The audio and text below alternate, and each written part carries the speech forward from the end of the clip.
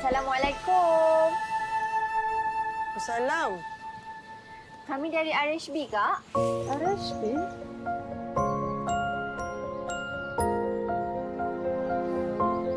Encik cuma perlu cap jari dekat sini je.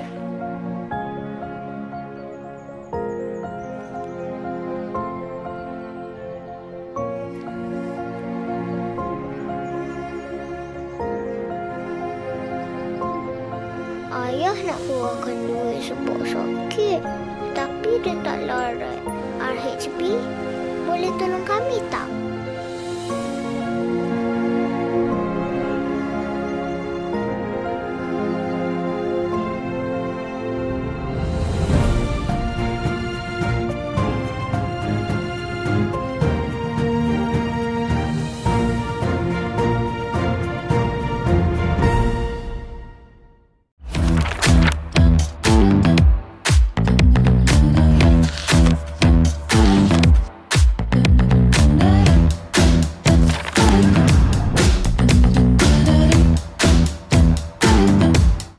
Apa yang saya nampak dalam benda yang tersisih?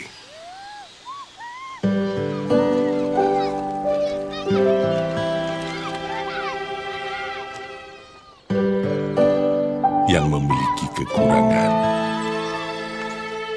kurang upaya,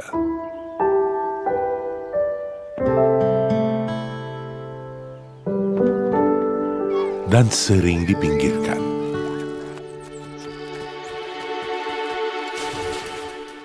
Maklumlah, usia mengajar saya bahawa tak semuanya benar-benar sempurna.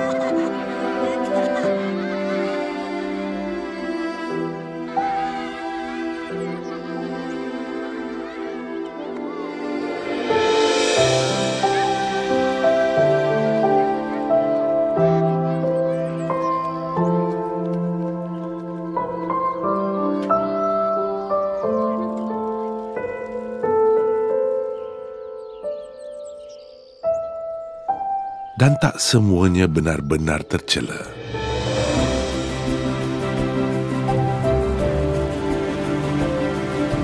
Hanya kerana ia dipinggirkan.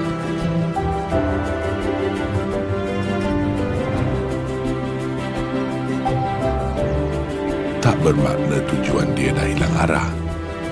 Kalau anda betul-betul renungkan, di sebalik kesan cala, anda juga boleh melihat keindahan yang tersembunyi di sebalik kelainan.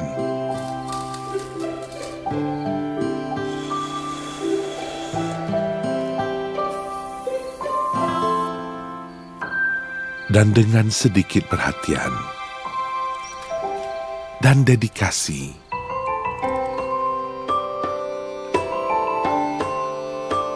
kita boleh mengembalikan senyuman. Omar, jom. Secebis harapan.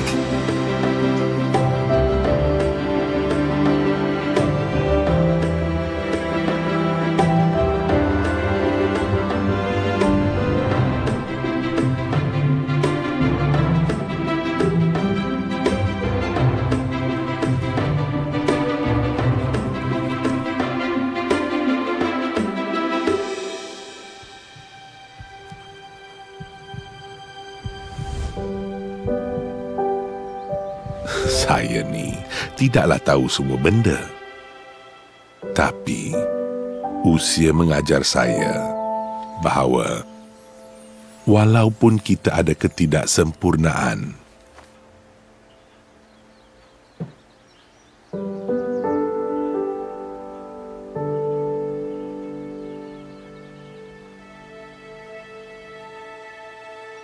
kita masih mampu memulakan pengembaraan hidup baru.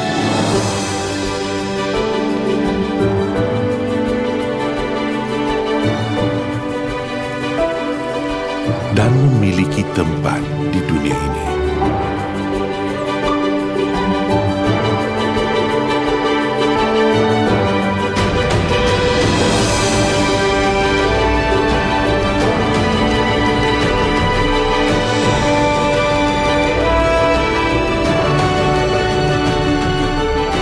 mereka panggil saya Pakcik Ramli. Dan inilah cerita saya.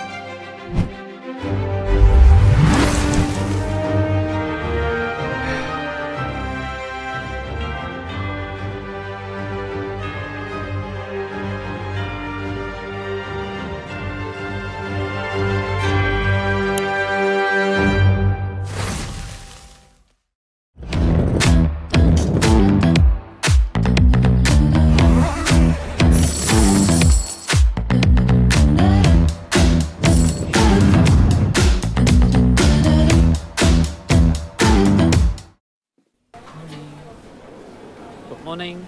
Good morning.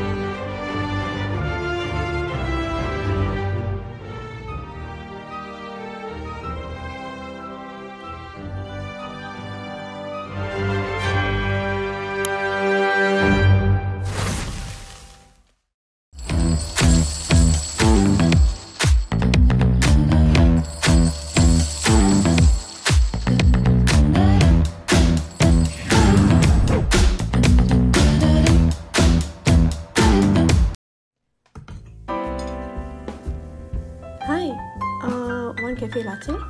Yes. Please pay here.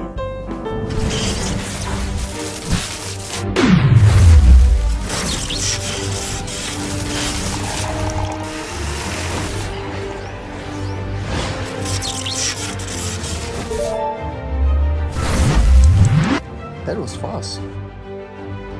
Thank you.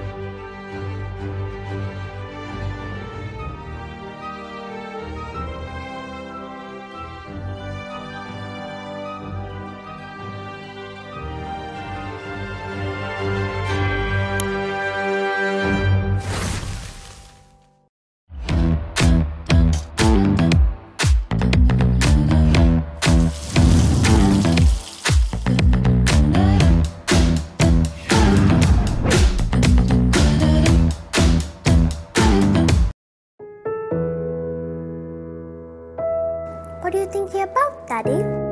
I'm just thinking about the room, Elise. I like the room, Daddy. I think Mommy will like it too. What do you think she'll like the most? The TV. Mommy loves when we watch TV together. I think she'll like the big windows, so she can see the sun and the trees. I want to buy something pretty for the room, so everyone will be happy. There's no need for that, Elise. You already make us very happy. Hi, Mommy. Do you like your room? Hi, baby. Yeah, I love it. But I think it's too expensive. I hope my company covers private rooms. Don't worry, sayang. We still have the additional coverage, remember? Oh yeah, Daddy think on Medicare. Oh, yeah. It's called Medisure Supreme, Elise. Oh.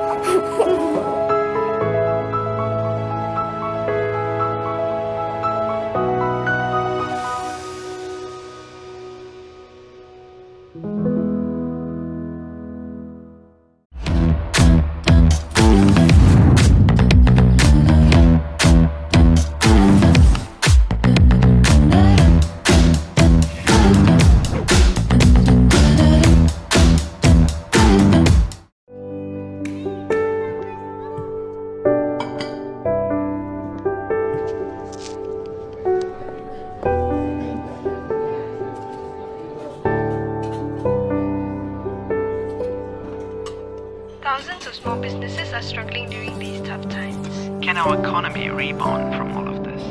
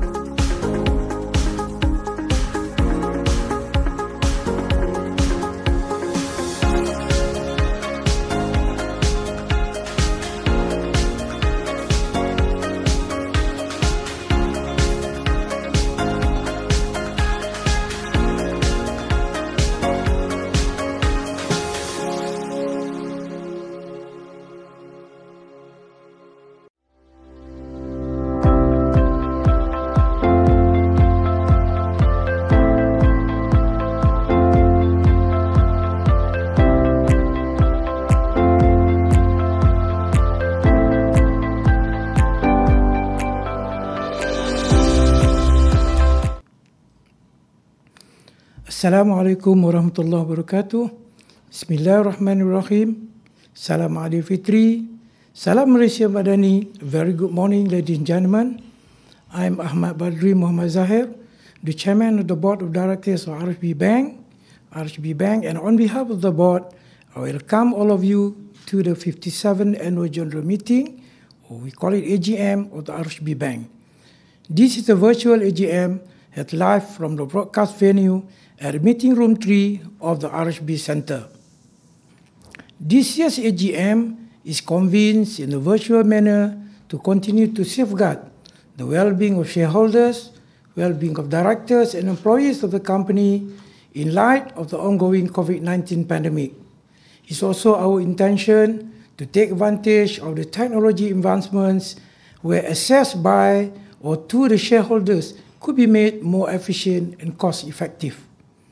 The convening of this virtual meeting is in compliance with the Section 327 of the Companies Act 2016, which stipulates that the chairman shall be at the main venue of the AGM, and also in accordance with the Clause 50 of the Company's Constitution, which allows the AGM to be held at more than one venue using any instantaneous telecommunication devices that allow shareholders to participate in the meeting. This virtual meeting is also convened in accordance with the Security Commission Malaysia's guidance and frequently asked questions on the conduct of general meeting for listed issuers. Ladies and gentlemen, please be informed that the voting session is now open. Shareholders may start registering their vote electronically until the conclusion of the voting session, which will be announced later. Before we proceed any further, I now call upon the Company Secretary to confirm whether we have a quorum to proceed with today's meeting. Thank you, Yang Berhad Tan Sri Chairman, Directors, shareholders of RHB Bank. I am pleased to inform the meeting that based on the registration data given by Boardroom Share Registrar Sdn Berhad, the company's share registrar, as at 10 a.m. on 8th of May, a total of 1,348 shareholders and or proxies representing a total of approximately 2.68 billion shares. That is about 63.03% of the total shareholdings have registered through our remote participation and electronic voting facilities in respect of the attendance of today's AGM. Hence, pursuant to Clause 56 of the company's constitution, 2 shareholders present in person or by proxy or by corporate representative shall constitute a quorum for the general meeting. Therefore, I am pleased to confirm that we have a quorum to proceed with today's proceedings, Chairman. Thank you, Encik Azman. And as the Company Secretary has confirmed that we have the requisite quorum, I therefore declare the meeting duly constituted. Dear shareholders, in light of the increase in the numbers of COVID-19 cases and to ensure the safety of all attendees of this meeting, we have limited the number of persons present at the broadcast venue to essential individual only. Here at the broadcast venue, and on my right is Encik Muhammad Rashid Muhammad, the Group Managing Director, or we call it the Group MD of the RHB Banking Group, and next to him is the Yang Bahagia Tan Sri Ong Leong Huat alias Wong Ju Hua, Senior Director. And on my left is the Group Company Secretary, Encik Azman Shah Ahmad Yaman. Also present at this venue are other directors of the bank, Ms. Ong Aileen, Yang berbahagia Datuk Muhammad Nasir Abdul Latif, Puan Sharifatul Laila Said Ali, Mr. Donald Georgia Jagannathan, and Yang berbahagia Datuk Ian John Low. We also have directors who are attending remotely, Yang Bahagia Tan Sri Rebecca Fatimah Stamaria, the Senior Independent Non-Executive Director, and Mr. Lim Chen Teck. You may see them on the screen of the live webcast. Also present at this broadcast venue are the representatives from our share registrar or pool administrator, boardroom share registrar, our scrutiners, Mrs. KPMG Management and Risk Consultants Sdn Berhad, KPMG MRC, and our external auditor, Mrs. PricewaterhouseCoopers PLT. Shareholders and proxies are invited to ask questions at any time during this meeting by submitting written questions via the messaging window facility as provided by the virtual meeting portal. And on top of that, all questions relating to other administrative matters such as requests for the annual report, door gift and customer service will be addressed by the team via the portal. The board will address questions related mainly to group performance and business and outlook during the question and answer session during this meeting.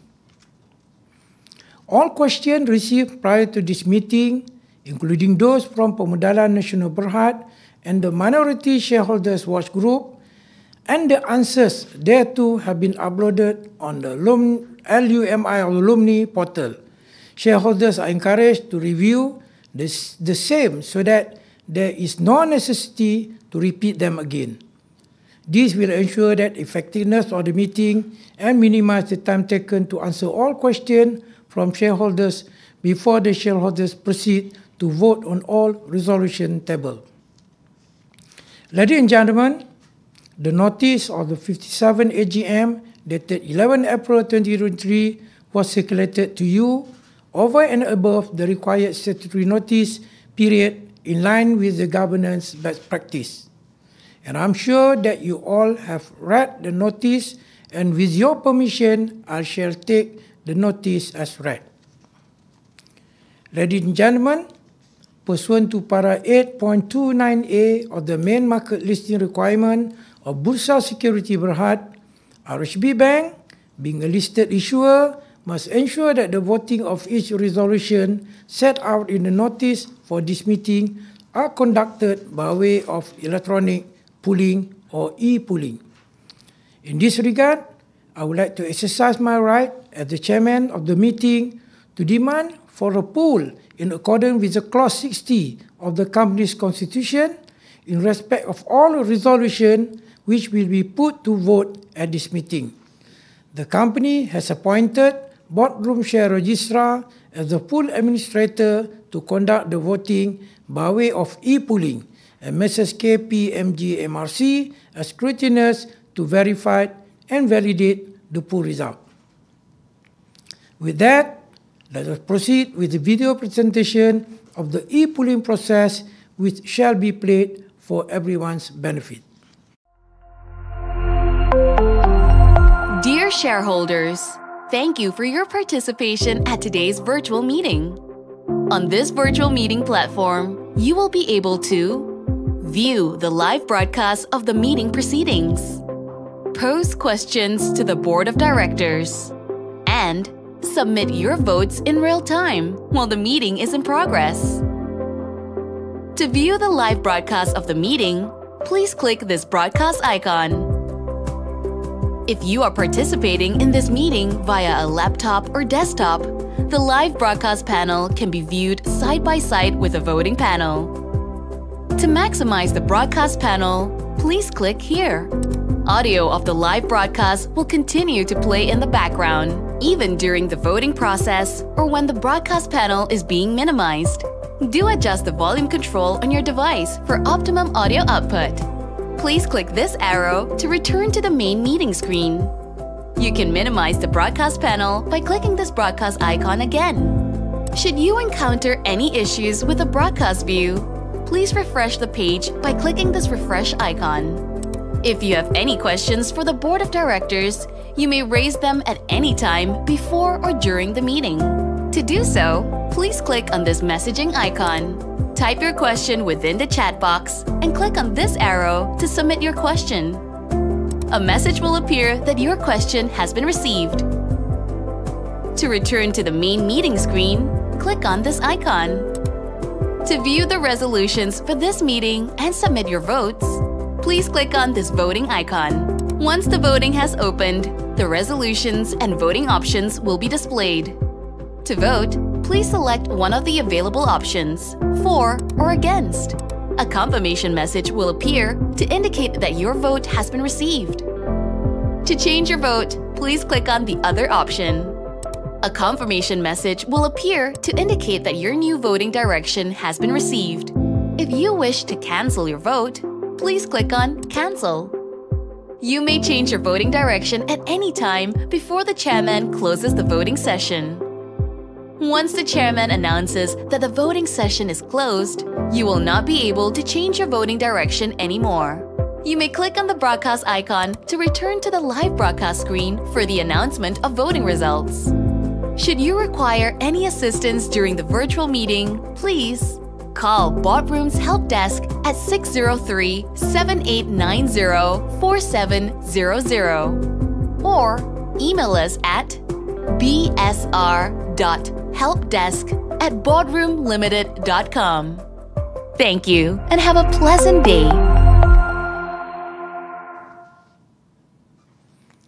Ladies and gentlemen, please be informed that the poll voting result and the declaration of resolution will be shown on the screen after the scrutineers have verified the poll result upon closure of this e-voting session.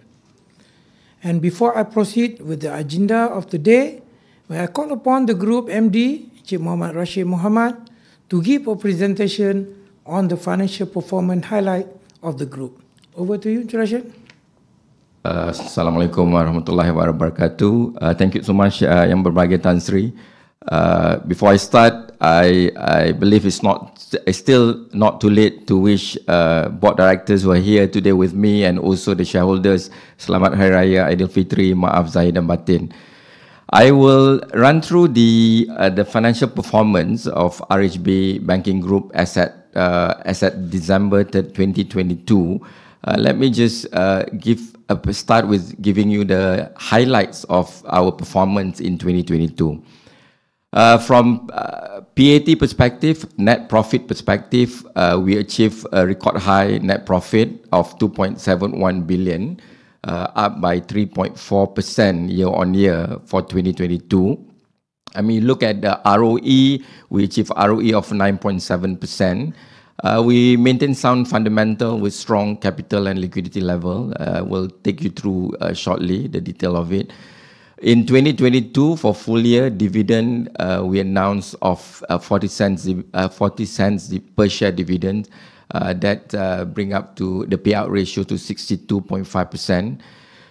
Key agenda for us, of course, in maintaining or sustaining our ESG momentum. We mobilized more than 12 billion in sustainable financial services by end of last year. Another key thing that we have been alluding to is, of course, improving our customers' experience. And I'm pleased to share with you that as at last year, we achieved an all-time high net promoter score, or we call it in short NPS, of 12 plus. And we ranked third in the Malaysian banking industry. This is the first for RHB.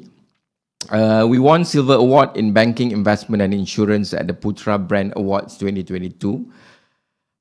Pleased to share with you as well from the rating upgrades perspective, we were upgraded by RAM rating. RAM upgraded us from AA2 to AA1, and Moody's Investors Service also upgraded our baseline credit assessment from BAA2 to BAA1. Details of the financial, if I may, I will start with the how we see some improvement in our income. Total income for the year increased by 6.7% to 8.331 billion. Net fund-based income increased by 8.6%. That's bring us to 6.38 billion.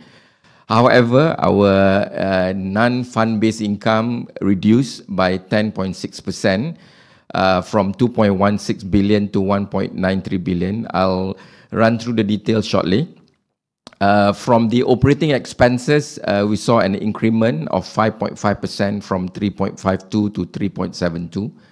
Operating profit before allowances increased by 7.6% to 4.59 billion. Allowance for credit losses on financial assets reduced from 0.74 billion to 0.42 billion, as that's account for reduction of 42.9%. Our net profit to shareholders, as I mentioned earlier, I think we grew 3.4% from 2.62 to 2.71.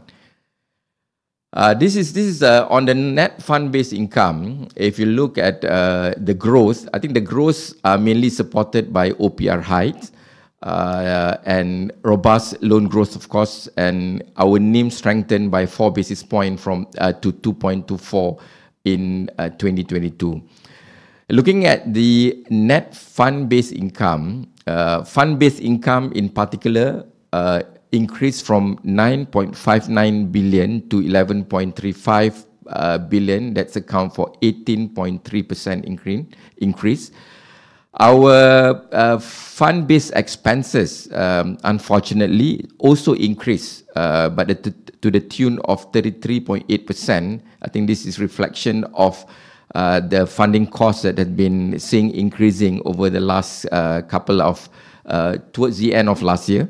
That increased from 3.72 to 4.97.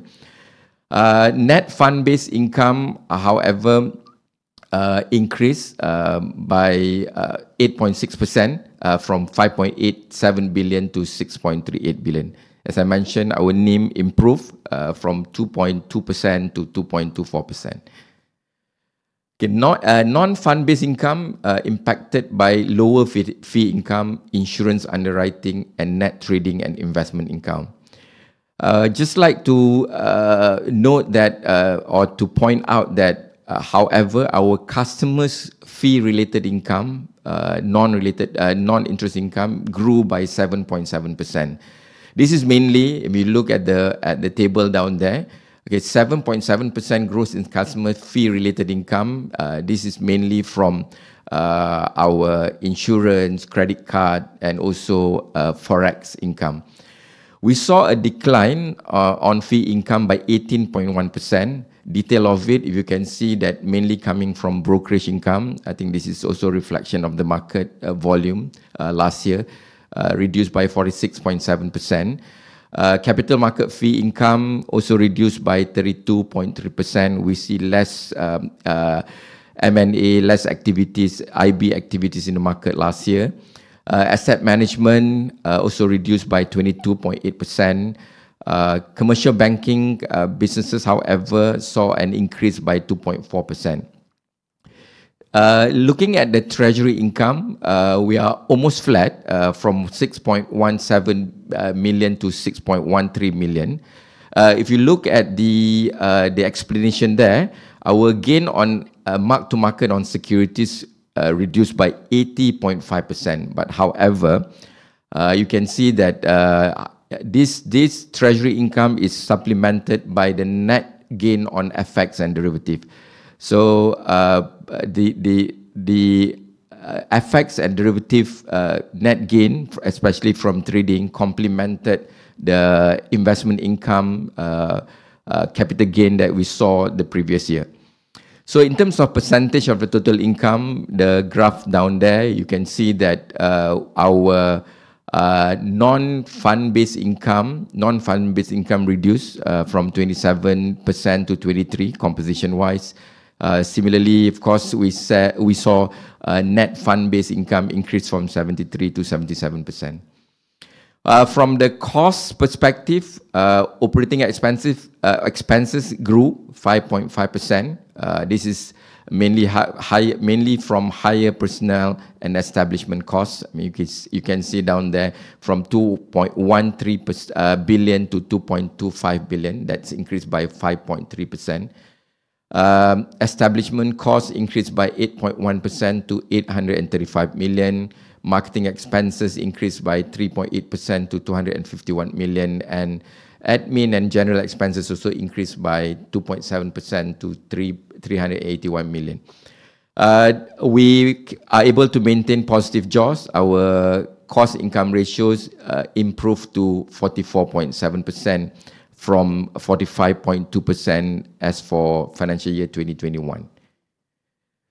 On the balance sheet side, if you look at our loan grew 6.9% year on year. This is mainly led by mortgage, our auto finance, SME, and if you see down there the composition, Singapore and Cambodia also contributed to the loan growth of RHB in 2022. Looking at the segment, group community banking increased by 7.3% to 133.2 billion. Group wholesale banking almost flat, grew only by 0.7%. Group international banking grew by 17.5%. I think this mainly, if you look at the base, is also low, but as I mentioned earlier, Singapore and Cambodia contributed to the growth of the loan for 2022. We continue our portfolio rebalancing improvement strategy. I mean, if you can see from 2018 to 2022, I think composition-wise, I think we reduced our group wholesale banking loan composition from 30 to 24%. We increased our group community banking, which is retail and SME, from 61 to 63%. Deposit, it was a very challenging year last year. However, our deposit grew 3.9% year on year. This is attributed mainly from the fixed deposit. We grew 5% to 160.7 billion. Our CASA, despite the challenging market environment, I think we grew CASA by 1.3% to 66.4. You can see that we grew slightly better than industry. Industry growth was at 0.9% in 2022. Saving deposit reduced by 2.1%. And you can see that total deposit, as I mentioned earlier, grew by 3.9%. Our LD ratio, it's slightly higher to 93.4%, but our LCR remain healthy at 162.1%. That's increased by 6.4%. This is one of the things that we always look at. This is our KPI as well in terms of managing our CASA composition.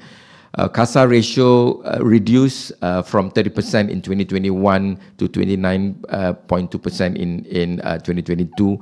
But this year, I think the focus is still wanting to grow CASA to bring it back to 30% at least from the composition perspective. Credit costs improved to 15 basis points. This is mainly from lower ECL in 2022. On loan, and we saw also higher bad debt recovered last year.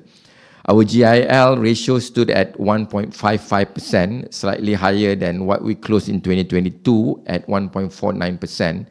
But our loan loss coverage is healthy at 112.8%. Okay, operating performance improved over the years. We remain resilient in 2022.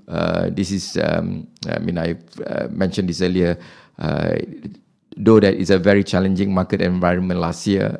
Return on equity, you can see that we improved by 0.1%, but just point to note in 2022, there's a one-time Cukai Makmur that was charged on all corporates. I think we included. So cost-to-income ratio, however, saw a declining trend from If we look back at 2018, we were at 49.3, and we closed at 44.7 in 2022. Then continuously, we're looking at reducing our cost-income ratio. That's also part of our KPI. Loan loss coverage, slightly lower than what we closed last year, but remain healthy above 100% at 112.8%. Group capital ratio remain high. Our CET1 capital ratio at 16.9% as at December 2022, and our total capital ratio at 19.3%. Last year, I'm sure that by now all the shareholders are aware that we have declared, the board has declared a second interim dividend of 25 cents per share, with 20 cent cash and 5 cents subject to DRP. Together with the first interim dividend paid, total dividend is at 40 cents. That represents 62.5% payout for year 2022. If you look at historically, it's almost the same as what we declared in 2021, 40 cents, but of course, payout ratio of very similar of 62.5%. Just a bit of update on our strategy. I've shared this with shareholders and with public at large as to what is our going into position early last year. Together with Progress Strategy 2024 was what we have shared. I think we have three key main objectives. We wanted to be everyone's primary bank. The key is to prioritize our customers' experience. We are working on it closely, and obviously, I think we need to drive quality growth for the bank with a target ROE to achieve by 2024 at 11.5%. Cost-income ratio bringing it down to below 44.5%, and net promoter score to remain in the top 3 category or even better. This is some of the update or progress that we have made since we have launched this early last year.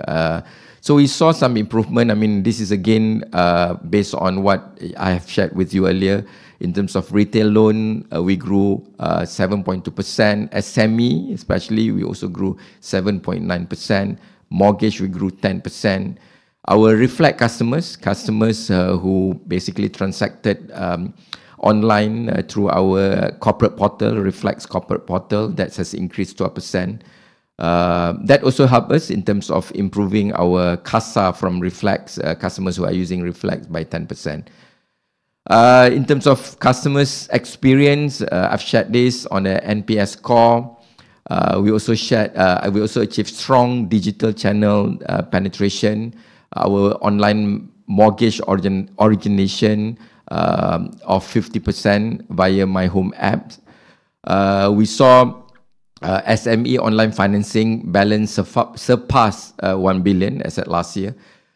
Our enhanced customers' digital experience, we refreshed our internet banking portal. That happened in April last month, April. And we also have launched for asset management side, we also have launched our My Invest portal in November last year. In terms of driving quality growth, I mentioned this earlier in terms of ESG, that's main in our agenda. We have achieved more than 12 billion in sustainable financial services. We have increasing our Islamic financing by 9.2%. This is just over a 1-year period. And 44.6% of our domestic financings are actually in Islamic as compared to 43% last year, the year before. Singapore, Cambodia to remain as our key overseas operation. We grew 18.7% and 17.9% respectively in those two countries. Achievement for 2022, 9.7% on ROE, cost-income ratio of 44.7%, and achieved top 3 net promoter score in 2021. Just to share with the shareholders what we have done on the community engagement initiative. There's various initiatives. Some of the notable one, we introduced RHB Money Master Program. That is delivering financial literacy program. This is where we go to school and educate the students. We managed to do 33,000 secondary students today. We also launched our Excel Academic Excellence Program that has benefited more than 6,000 underprivileged students. This is mainly from B40 segment across 40 schools that we have identified. And in addition to that, we also launched our RHB Excel Star Award. This is 38 scholarship to underprivileged. Again, I think we look at the B40 families who we can help, and we have allocated 4.2 million to support this program. Touch Heart is a yearly program that RHB has done. I mean, some of you may have seen us doing the community project on a yearly basis. So last year, community project, we managed to collect donation of 2 million that across all countries, not just Malaysia. That has impacted 120,000 beneficiaries through 200 initiatives. We also look at our program, which is RHB Empower Pilot Program. This is providing 20 young adults with mild autism on digital and office skill. This equip them with skill to intern and work within or even outside the group. Continuously, community engagement, we do Art with Heart. Last year, Art with Heart was a bit different and special, whereby we invited and included the differently able artists from the autistic, Down syndrome, and visually impaired communities. We received 120,000 ringgit generated from the sales of the artworks, was channeled to the two initiatives that support B40 communities through RHB Foundation. On the SME space, our Jombis program, we launched this in 4th quarter last year. This is a pilot program and it will continue. The aim is to help micro SMEs to upscale and help their business grow so that they're able to sustain and keep resilient during challenging economic conditions. The program enhances entrepreneurship skill and improve emotional well-being as well. I think we look at both sides of the equation as well. We provide some allowances to participants and seed funding is awarded to the top participant. This is key. You know that this is very important for me to highlight. I think at RHB, I think together with industry, with the regulators, fraud and scams are on the rise, and tactics and modus operandi keep changing employed by the scammers, and they becoming more sophisticated. RHB, at our end, we have created awareness. I'm sure that you have seen on our RHB website, mobile banking. Constantly, we reminded our customers through our electronic direct mail, EDM, through our financial scam talk at universities. Social media, we are everywhere. I think we are in Facebook, Twitter, Foundation, and Instagram. I think that's where we work very closely with the regulators and the industry in a way to create more awareness of the fraud and scam in the country. From the customer's experience perspective, this is the second objective on the TWP 24. I've shared with you a lot on this, and I think this is key. We have been receiving feedback from customers, and I told the team to continuously receive the feedback and act on the feedback. Please bear with us. I think this is still a work in progress. We want to put our customers' experience at the top of our priority.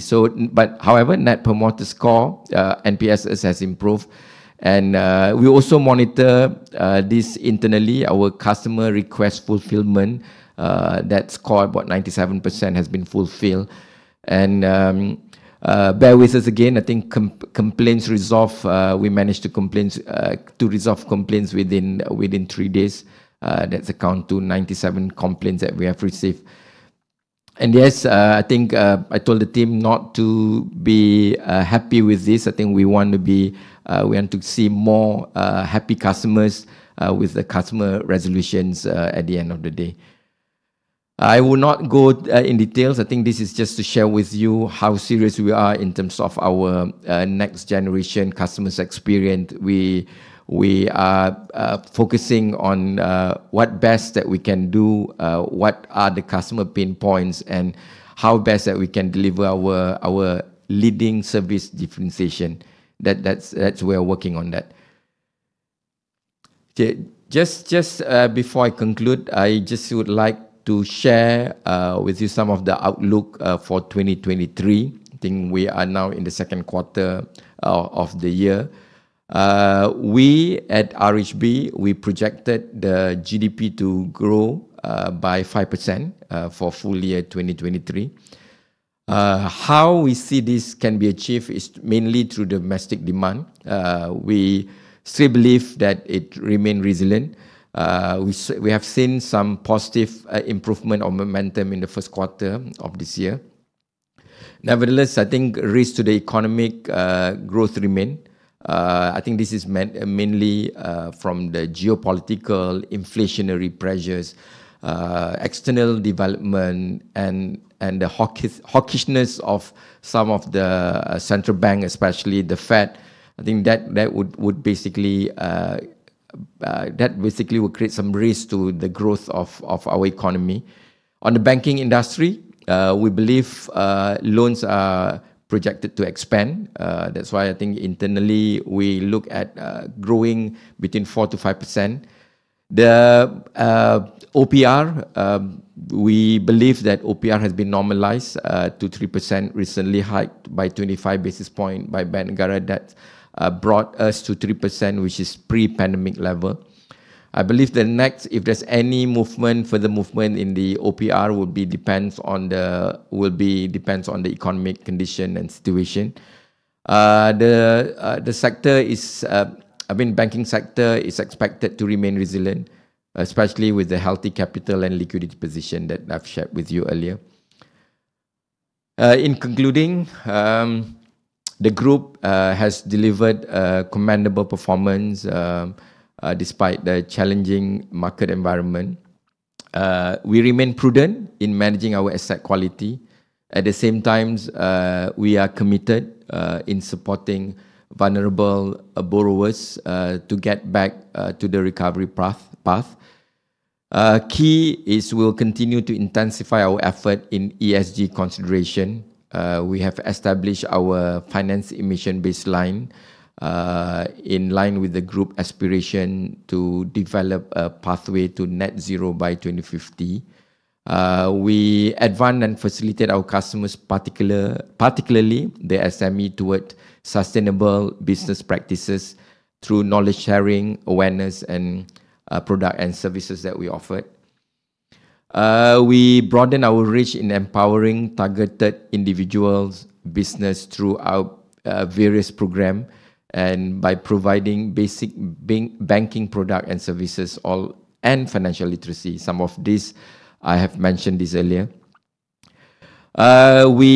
Fraud is key. I think we are preventing. We try as much as possible to prevent fraud and scam, working with the industry and regulators, and continuous awareness is key through various platforms to improve effectiveness in fighting financial crime. And the group will stay the course. TWP 24 strategy is key. Execution by focusing on achieving our quality growth, driving service excellence, and improve efficiency. With that, I would like to thank you, directors and shareholders, for the faith and trust in us. I think this is from me and on behalf of all the management. Thank you so much, Tan Sri. I believe if I can just run through the, we have received some earlier question from minority shareholders watch group. If I may, Tan Sri, I will take the question through first. Okay, the first question from MSWG, this is lingering around our TWP24. I believe that I've shared some with in my earlier presentation. The specific question is what would be the catalyst for RHB to achieve this goal, right? Of course, there's concerns mentioned of what we delivered in 2022 of ROE of 9.7% as compared to our projected ROE or target ROE of 11.5% in 2024. I mean, just to share with you, I think 2022 is an exceptional because we have cukai makmur that we have to pay, one-off prosperity tax. So despite that, our net profit is still at 2.71. This is after the cukai makmur. That's representing growth of 3.4%. Excluding the cukai makmur, if I take away the cukai makmur and normalize our net profit, our net profit would be 3.14 billion, and ROE will be about 11.2%. Okay, we know, I mean, I also have shared some of the uncertainties surrounding the economic recovery, but we stand firm that we believe that growth for this year will be 5%. This is not far from what projected by Bank Negara from 4 to 5%. What's key is actually to continue growth in our net interest income. This is mainly supported by growth in loans and securities. SME, retail, overseas business will be the key. Non-interest income, we believe it's going to be higher as compared to last year. That's mainly coming from treasury and fee income. As even the last few months, we have seen markets stabilize. So our strategy going into this year has put us in the right track. And of course, we are prudent in terms of managing our overhead costs in totality. NPS score, I think there's question on NPS score. There's question specifically on the insurance NPS score. In 2022, if you look at NPS score, we saw an improvement actually from 2021. However, our peers improved at a much faster rate, resulting a drop in RHB ranking. Okay, what we want to do moving forward, this one with the insurance team, we have enhanced our agent productivity by equipping them with the right tools and product expertise. We continue enhancing our customer engagement. We implemented feedback surveys, enhancing our functionality of our digital channel and improve our brand presence. Okay, what's key as well, I think bullet point 3, is we are improving from the product innovation perspective. This is better benefit and feedback from customers on pricing as well. I think we are really looking and improving our product proposition and also pricing. Okay, question 2 from MSWG. This is more on our recent joint venture with Boost Holding on establishing the digital banking. The license was granted in April 2022. Okay, perhaps maybe I can just give you an update as to what has happened. We are still in the building phase, and I think we have progressing well and on track to meet the target launch date, which is what Bank Negara has given us up to 24 months. That will be April 2024. But continuously, we are focusing on setting up the business operation and product capabilities. And Bank Negara is engaged on the building plan, and this is to ensure that we are in line with the BNM regulation. The operational readiness review with BNM will be conducted closely to our target launch date. In terms of parameters, both parties regarding the nomination and appointment of directors and senior management, this has been reflected in our shareholders agreement. RHB and Boost are each entitled to nominate board rep and key senior management position in the Boost Berhad. The nomination and appointment are also conducted according to RHB and Boost internal corporate governance framework, and this is also has to be in line with Bank Negara requirements. The question on extensive knowledge of banking services. We foresee that the partnership between RHB and Boost is jointly addressed. The gap that we've in accessible financial services for the unserved and underserved retail and micro SME segment. What we bring to the table is the partnership that we have established years of trust with customers and regulators, along with proven technical expertise, in banking regulation, risk compliance, finance, and product management, and also responsible financing to support the setup of digital bank. And from Boost, you may know that they have also experience in building a fintech business with deep knowledge in digital bank targeted customer segment. Boost is able to utilize their existing ecosystem in terms of portfolio of product, customers, staff, and technology to accelerate the setting up of our digital bank. Segment underserved and unserved. I've received this question quite a lot. I think within the retail segment, digital bank will be targeting at number one, I think lower income, emerging middle class and gig worker segment. In the business sector, digital bank will primarily target at small and micro SMEs. Digital bank will be taking a phased approach in product launches with planned product offering unique to market and specifically tailored to all these targeted customers that I've mentioned. Again, on the digital bank, on how we can leverage on each other. I think we will be adopting a data sharing protocol. I think this is set out the basis of the customer data sharing. You know that that is all subjected to customer consent and will strictly be set out on the basis of strictly be set up with the Personal Data Protection Act 2010 PDPA and regulated by FSA Financial Services Act 2013. So, of course, we will also like to highlight that the strength of our partners and customers will also come from Boost existing affiliated ecosystem. I think you may have known that Boost has their Boost Life, Boost Biz, and Boost Credit. And adjacent to that, I think we are trying to get to the extensive reach to more than 20 million telecommunication subscribers via CelcomDigi. Okay, question 3. I think this is more on the technology spend, IT and technology spend.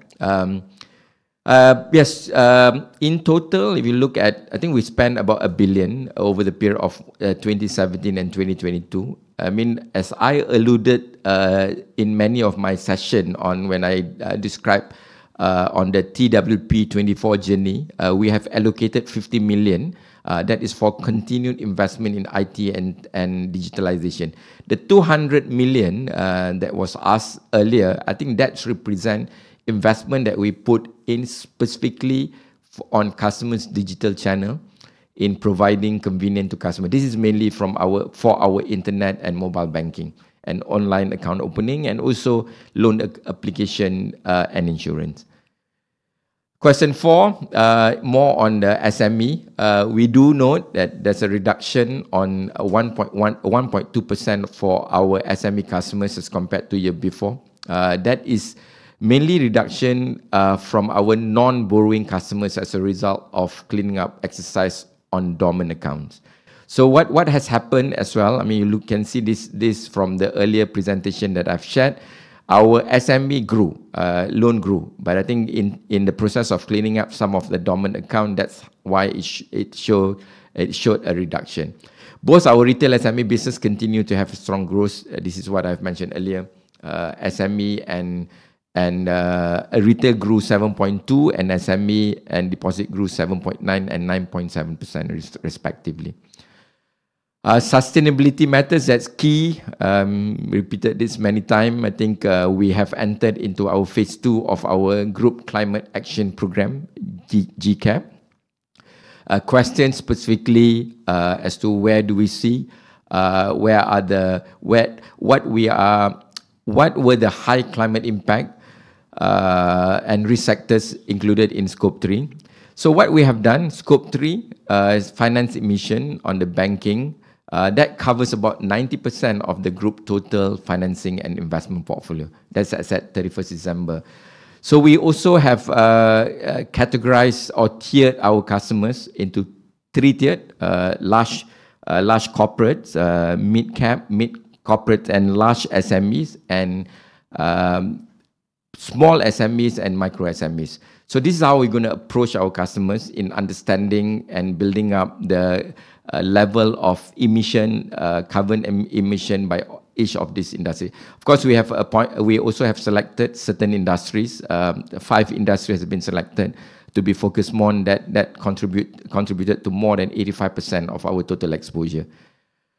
Upon finalization of the Scope 3 finance emission, a question was whether RHB will develop a strategic plan for decarbonization. I think the group will engage the client. I mean, the 3-tier customers that I mentioned earlier, I think these are the key. We are focusing more on addressing the customers by tiering them. There's a lot of engagement that's happening. We are also collaborating with some other organization within the industry to work on servicing and helping the customers.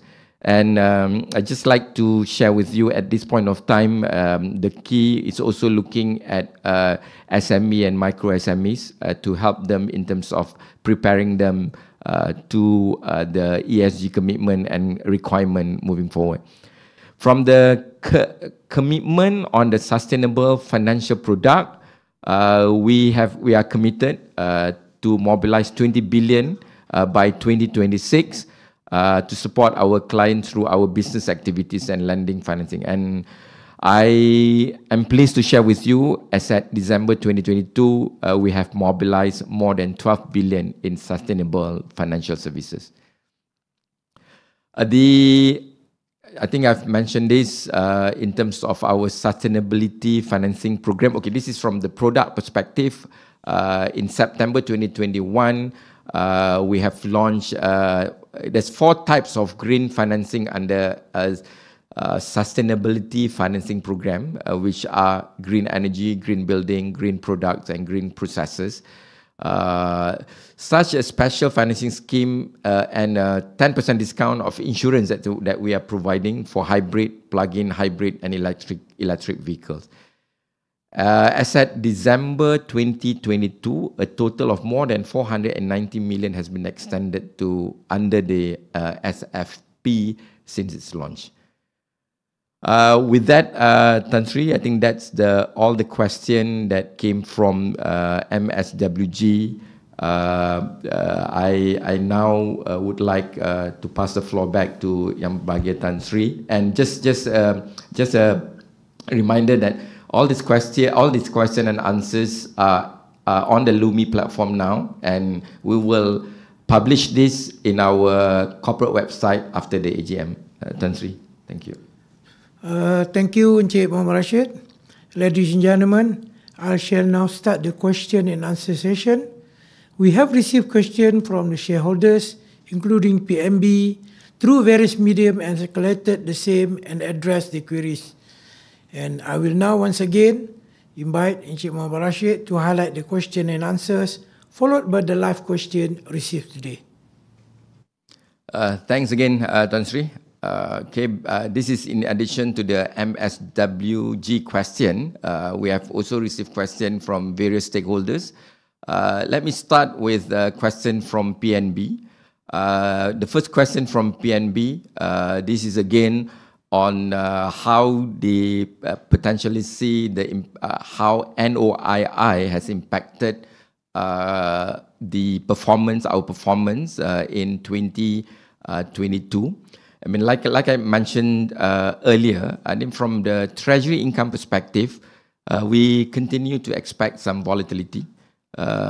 We saw some stability at the beginning of the year, but this volatility in trading and income where I think there's lingering headwinds in the financial market stemming from global monetary policy tightening that we have seen. This is what I've shared earlier from the Fed perspective.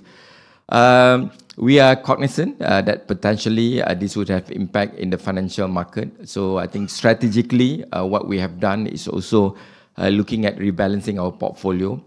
I'd like to just share with the board, with the shareholders that what we have done last year, I think that will continue in terms of seeing the opportunities and complementing some of the non-interest income that may not come again this year.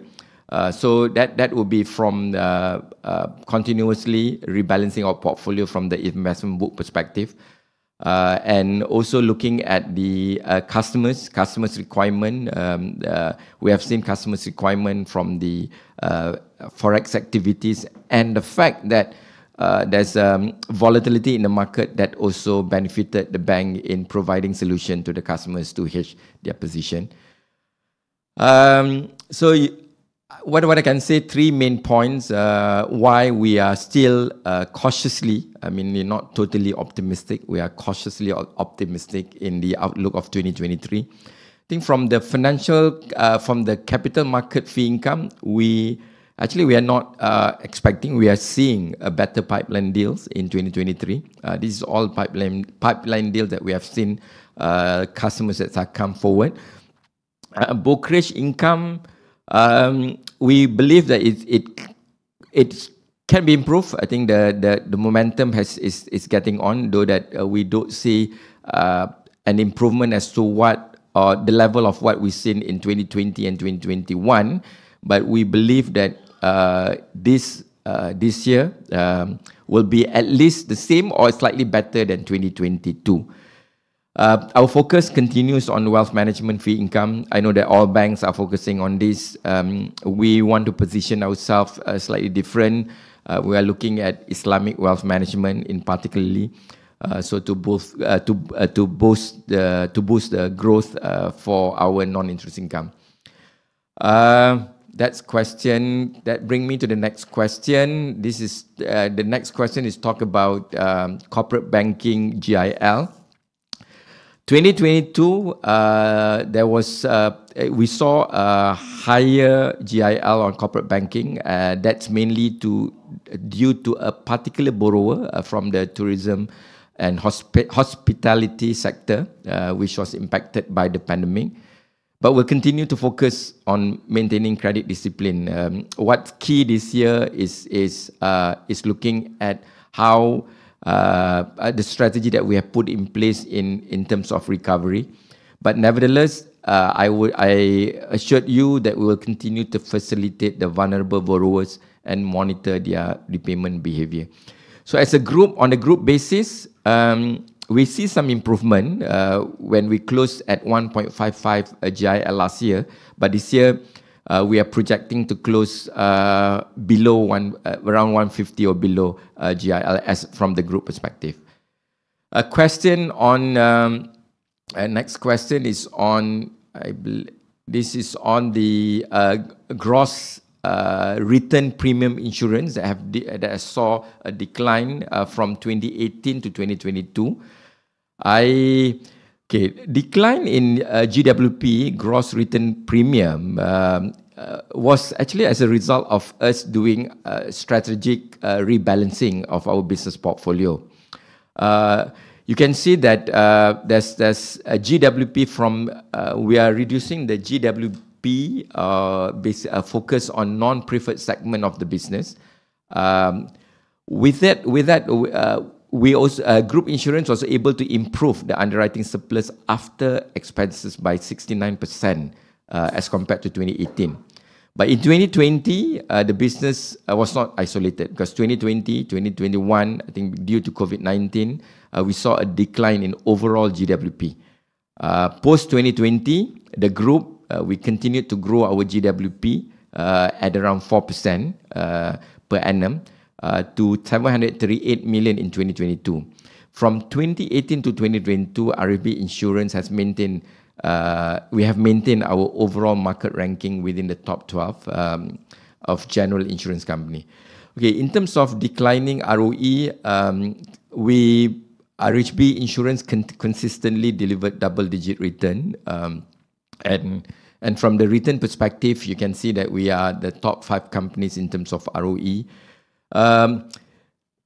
Looking at the 2020-2021 lockdown during the movement control order, we saw a decline in GWP. That is contributed mainly better claim because there was less movement, so traffic, there's practically no traffic, so has resulted in the lower claims, especially the motor, medical and travel insurance.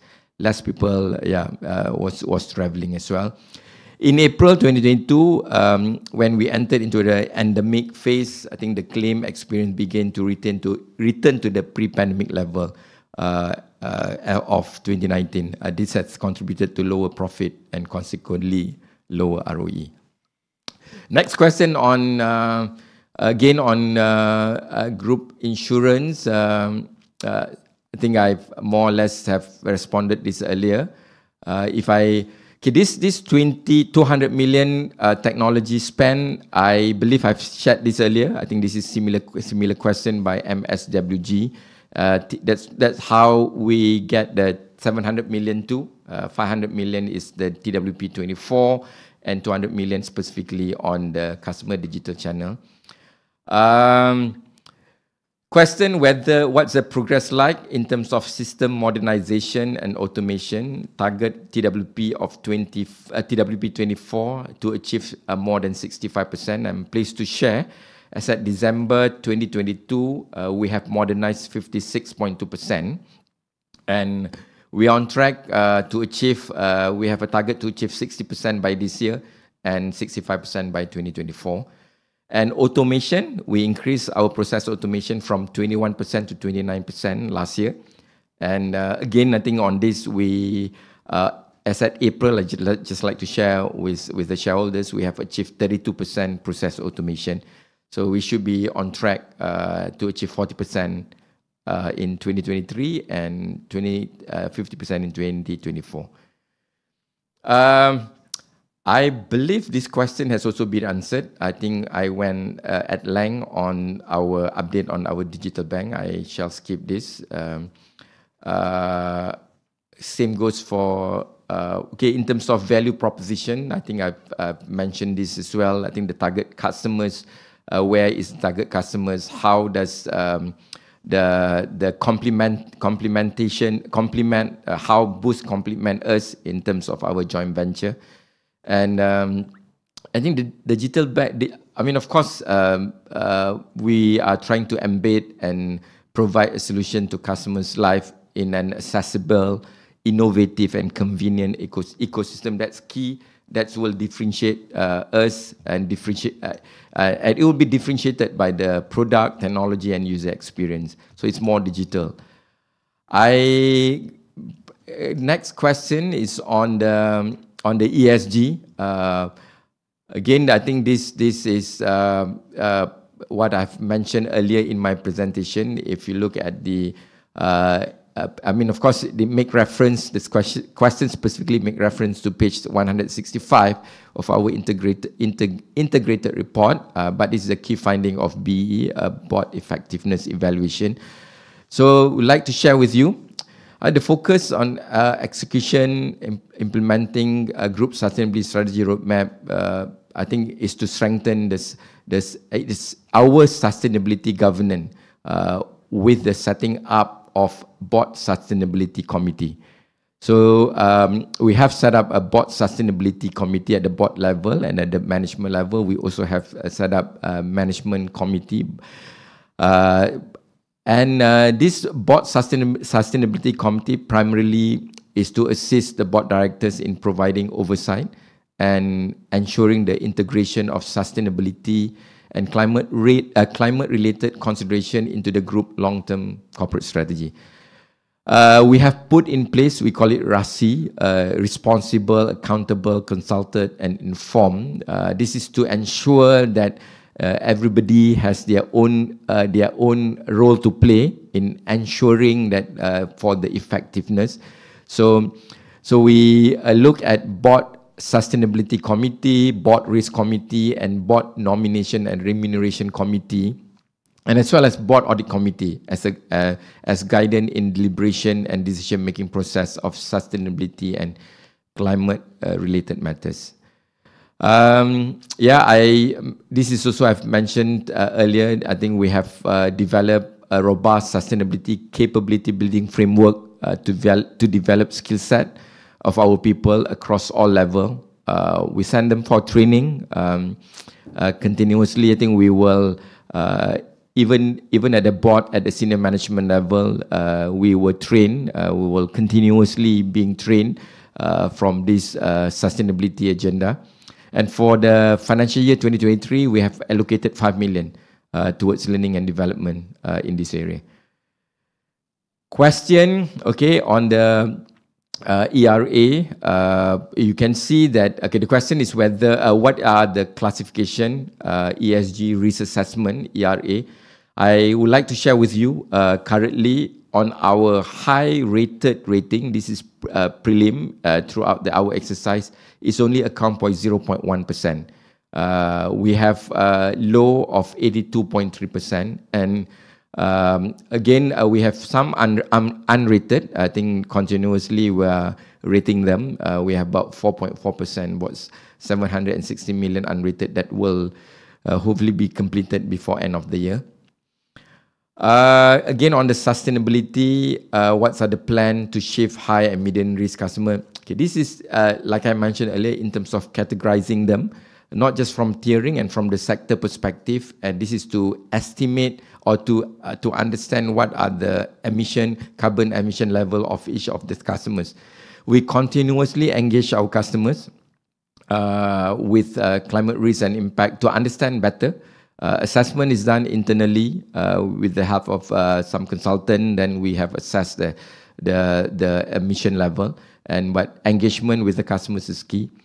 From, I think I mentioned earlier, in terms of our commitment, we are mobilizing about 20 billion sustainable financial product by 2026. And as said, last year we have done 12 billion. On the digital IT,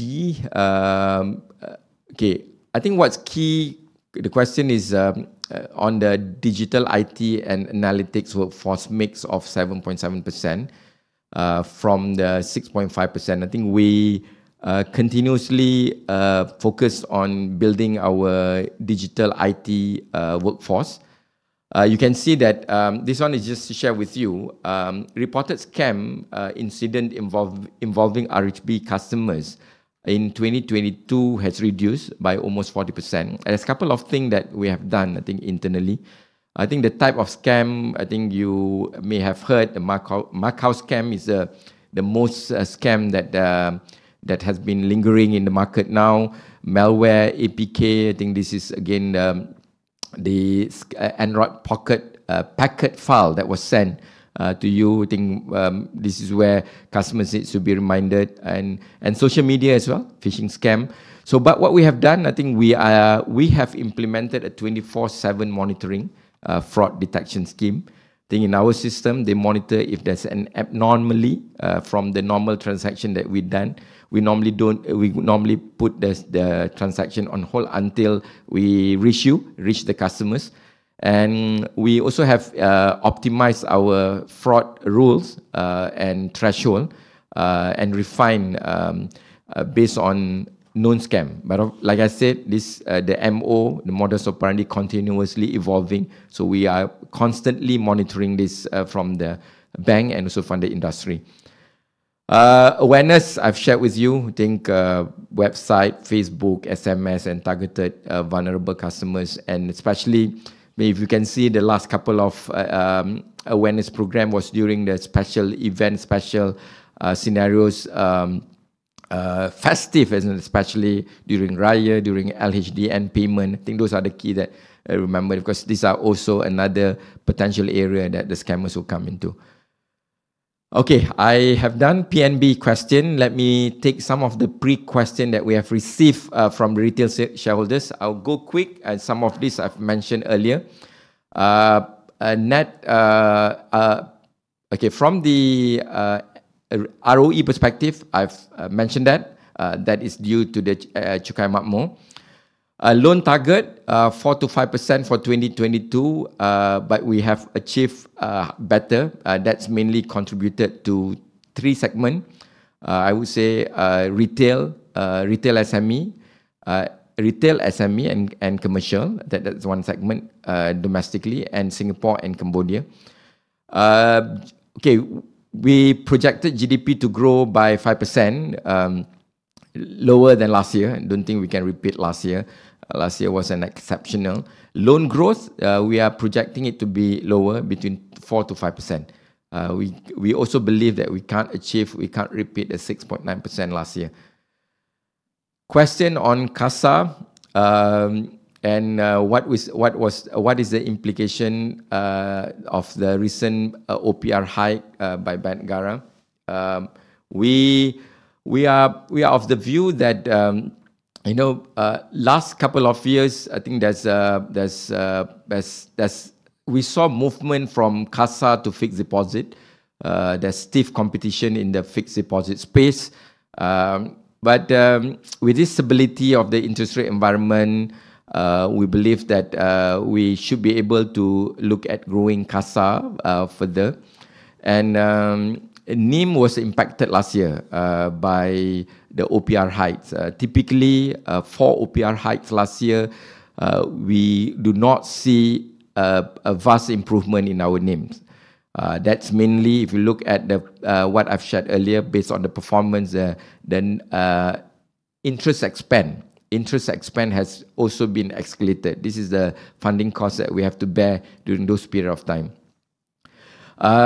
There's a couple of areas that we are looking at focusing on, especially on the CASA acquisition strategy, as well as managing our costs diligently. Question on net promoters cost. The question on IB retail equities. I think specifically for IB, our net promoters cost actually increased by 6%. By +4, despite a drop in one-off ranking. So I look at when we look at the net promoters cost, of course we look at the ranking among the industry, and we also look at how we have improved. So we'll continuously improve. I know it's not an excuse, but we'll continuously increase and find ways to improve how we serve our customer better. That's key. A question on insurance. I think I've shared this earlier in terms of what was the insurance, how do we position ourselves moving forward from the customer's experience perspective. We received question from Mr. Teh Kian Lang. Will 23 be better than 22? We are cautiously optimistic. Our budget is also reflecting that we believe that we can do better in 2023 as compared to 22. But there's a couple of things that we are doing. We are taking a balanced approach in terms of growing and maintaining credit discipline. We remain prudent in terms of managing our asset quality, and cost is key. I think we will maintain strong operating expense discipline. And fundamental, I think we will stay strong fundamental. We maintain our strong fundamental, especially from the capital and liquidity position. From Loh Man Siong, banking crisis. Okay, of course, this is well talked about on the US, EU. How is that impacted this area of this segment of the market and this part of the world? Okay, the group, I think this is continuously, we believe that the uncertainty surrounding the economic recovery from the external development. I think I'm not going to repeat this. I think we are taking the same approach in terms of balancing approach, prudence, and also managing costs better. Do you see possibility of Bank Negara further increase the rate? We expect Bank Negara to look at further. I mean, one hike the last hike that has been implemented. We believe that if there's any hike, that will be very data dependent. I think the central bank would also foresee would also want to see the progression, the economic progression, and I also believe that central bank would do more of preemptive kind of measures. So the recent 25 basis point hike is more of reflecting of the future growth. Let's see. I mean, the GDP announcement will be on the 12th. Let's see how we did in the first quarter of this year. From Kao Li Shi, MOU with China. I mean, any arrangement that's positive. We believe it's a collaboration of these two nations. I expected a result to be a huge spillover for the entire ecosystem, not just the banking. This will be benefiting the economy as a whole. From Lee Chi Chiang, endemic now, the upcoming quarters margin will increase tremendously. Again, we have not announced our result yet. I think that will be shared with you by end of the year. But we stay the course on delivering our 2023 target and 2024 TWP. Yi Chin, CET target, CET ratio stood high at 16.9 and 19.3 respectively, CET1 and total capital ratio. Question whether the group needs to have much CET compared to the major other bank. I think we want to remain we don't have any short and medium term target for capital ratio. Nevertheless, our capital ratio is above our internal target. That's our internal target, and this is above the BNM minimum regulatory requirement. Moving forward, we know that again, despite being optimistic, I like to repeat the word of cautiously optimistic. We want to remain prudent and continuous to be the best capitalized bank in Malaysia. Same question, same shareholders, branches in terms of number of branches, you saw a reduction. Actually, group community banking consistently review this. I think not at the board, at the senior management level, we continuously reviewing our branch network portfolio. As part of our overall branch repurposing initiative to optimize network, we actually have closed 35 sales centers in 2022 and consolidated into the existing branch network. I think that is for greater efficiency. I think this is also looking back on during the pandemic period of 2020 and 2021. I think we also have leveraged a lot on digital channel.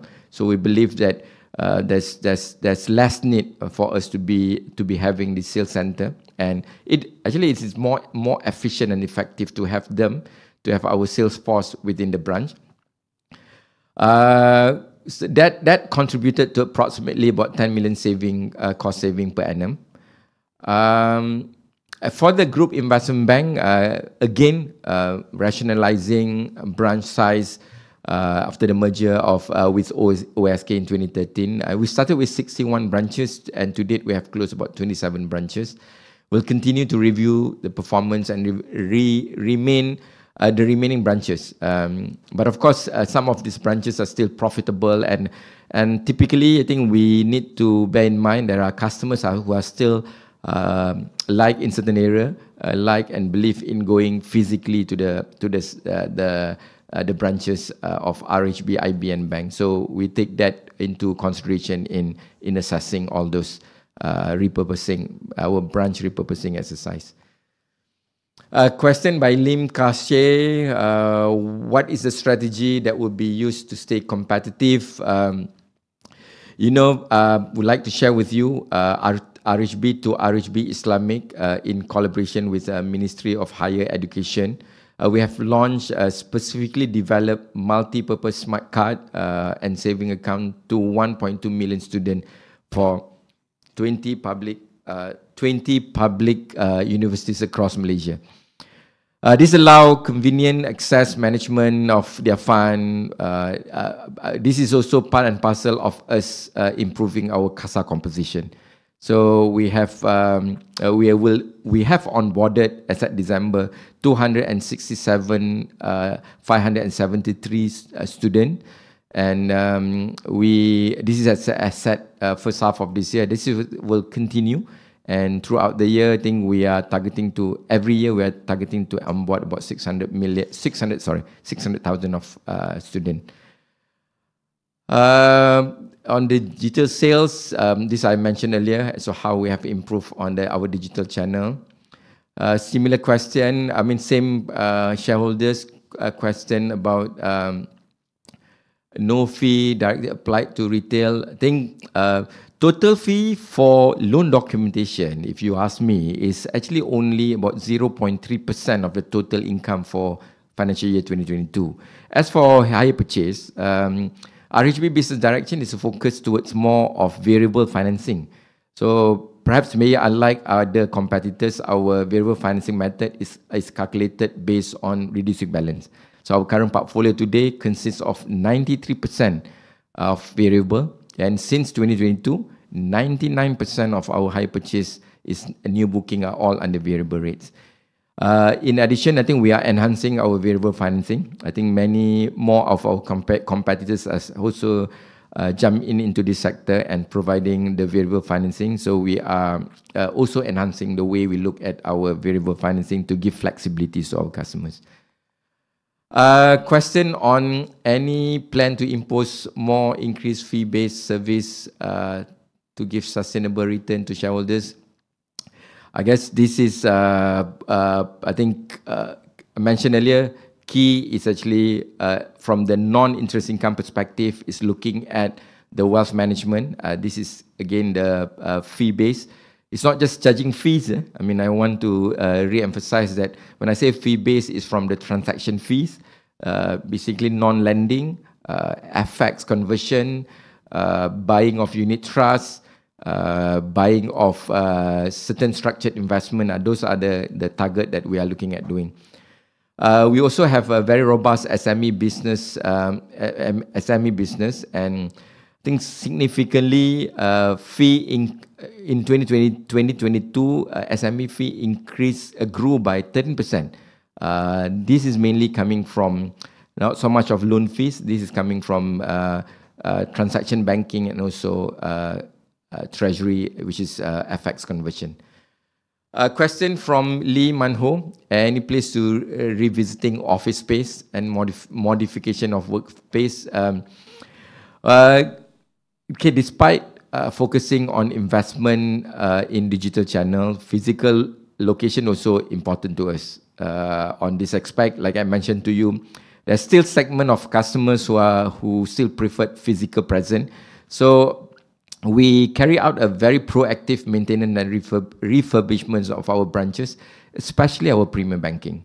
Some of you may have seen that we have refurbished, we have upgraded our premium banking for better customer experience. As far for the offices, we are also progressively updating and reconfiguring our existing space with contemporary design. This is to facilitate productive and collaborative environment, and also of late hybrid working arrangement. to become more cost effective and with sustainability elements. So we have a look at that. Question from still Lim Man Ho, RHB, constantly improving. Okay, I think I've mentioned this earlier. I think continuously, that's what we have done. We have actually refurbished more than 55 branches and Premier Center. Go and look out. I've been, and I'm pretty happy with the progress that we have made so far. GDP forecast, I think I've shared this earlier. I think this is more of what we want to grow on the retail and SME loan. I've also have shared this earlier. TWP 24 update, I believe that I've shared this earlier in great detail in my presentation earlier. Okay, from the risks and challenges perspective, we remain cautious on global headwind. Where we see that potentially risk will be continuously the war between Russia and Ukraine. That is not over yet. We don't know. I think that will continuously affecting the prices of commodity and food globally and supply chains especially. And prolonged period of high inflation, that is with that inflation, you know that to address inflation, that's continuously or consistently, we see the message of hawkishness among the central bank. I think potential global recession may not be a global recession. We don't foresee it's happening here, but that could slow down the Malaysian economy as well. Dividend policy, payout was 62.5%. Okay, in 2019, we revised, this is a question for E. Chin, sorry. We revised the group policy, dividend payout from minimum guidance, and this is not our policy, this is just the guidance, from 30% to 30%, minimum 30%, from 20 to 30% previously. Of course, I think there's many factors and consideration before we achieve to the dividend payout that we have done the last couple of years. So DRP was first applied in 2020. Dividend reinvestment rate has been encouraging, and DRP subscription rate has also been encouraging, but continuously this being evaluated. And this, you know, that the dividend has to be approved by the board and also by the regulators before we declare. Okay, I think I've said this.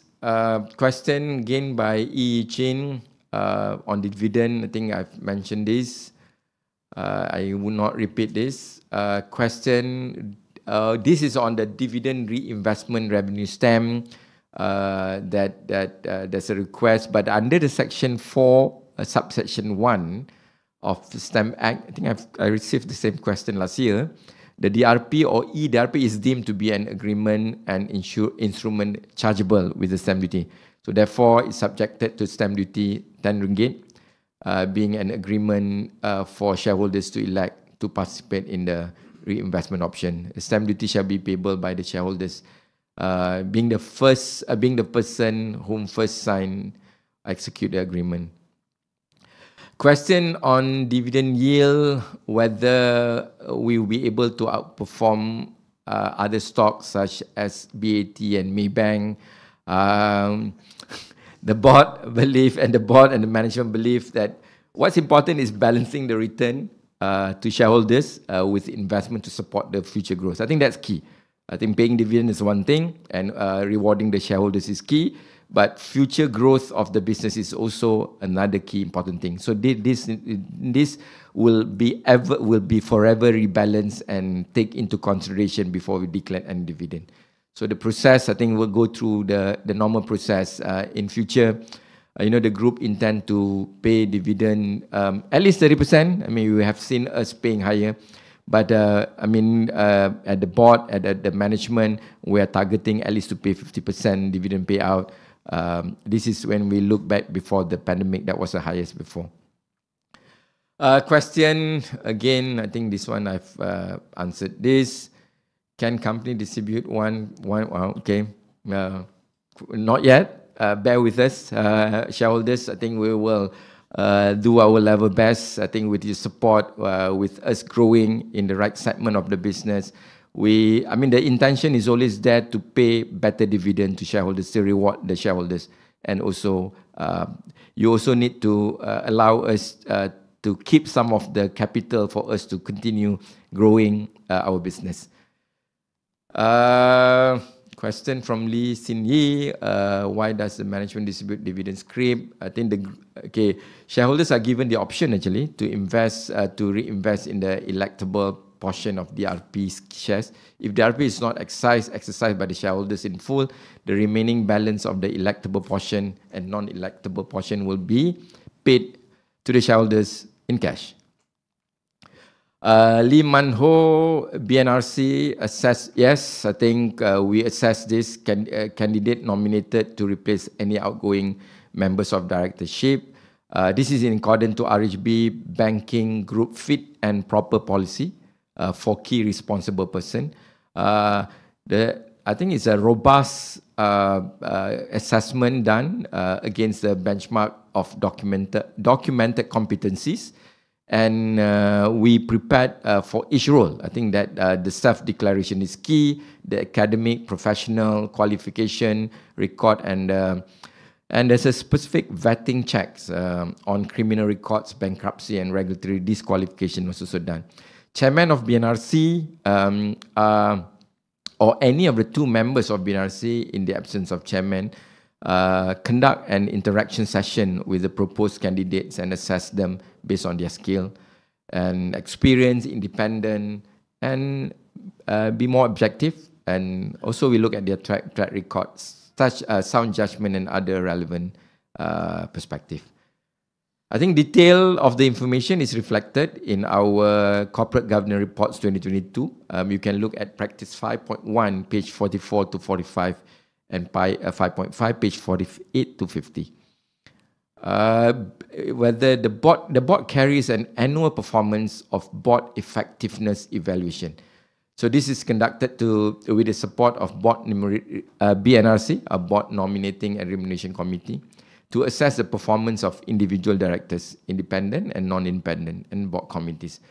This exercise, I think, to detect strengths and weaknesses and to improve board and individual directors' overall effectiveness in an important supporting competence and reappointment of directors. So we do this every year.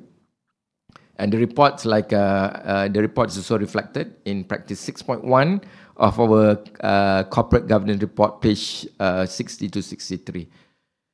Any clear KPI made to the independent directors? Okay, the independent non-executive directors are required to be impartial and objective, especially in matters relating to the management shareholders. I think this is clearly spelled out. So you look at the board has. So we need the assessment will eventually evaluated and to see whether the board has exemplified strong independent judgment and character in carrying out their mandate, which is reflected in the assessment. Okay, and then you look at the part B of that assessment is also looking at individual board members' contribution to the board competencies. I think we look at various angles. I mean, there's a long list there from balancing shareholders, cultivating innovation to the independence as well. Assessment results are also indicated in the current composition, and the majority independent non-executive director encapsulate strong boardroom culture. I must say that which allow good disclosure and interaction between board members and crystallize opinion and sound decision making. Again, performance, you can look at page 60 to 63. Question by Kwek Jin Ang on Resolution 6, Payment Directors Remuneration. What is the rationale of increasing from 2.4 million? So, the disclosure of remuneration paid to the non-executive directors from 2021 to 2022 is disclosed. You can look at page 110 to 11. The increase in the amount sought for shareholders' approval is mainly because, number one, I think we have established a new board committee, namely Board Sustainability Committee in 2022. And we have allocated for the appointment of additional members to the RHB Bank Board as well as a board committee. At this juncture, there is no plans to expand the number of board and committee members, as the allocation is purely made to serve as a contingency. And of course, along the line, we need to refresh our outdated electronic devices, that part and parcel of the equation.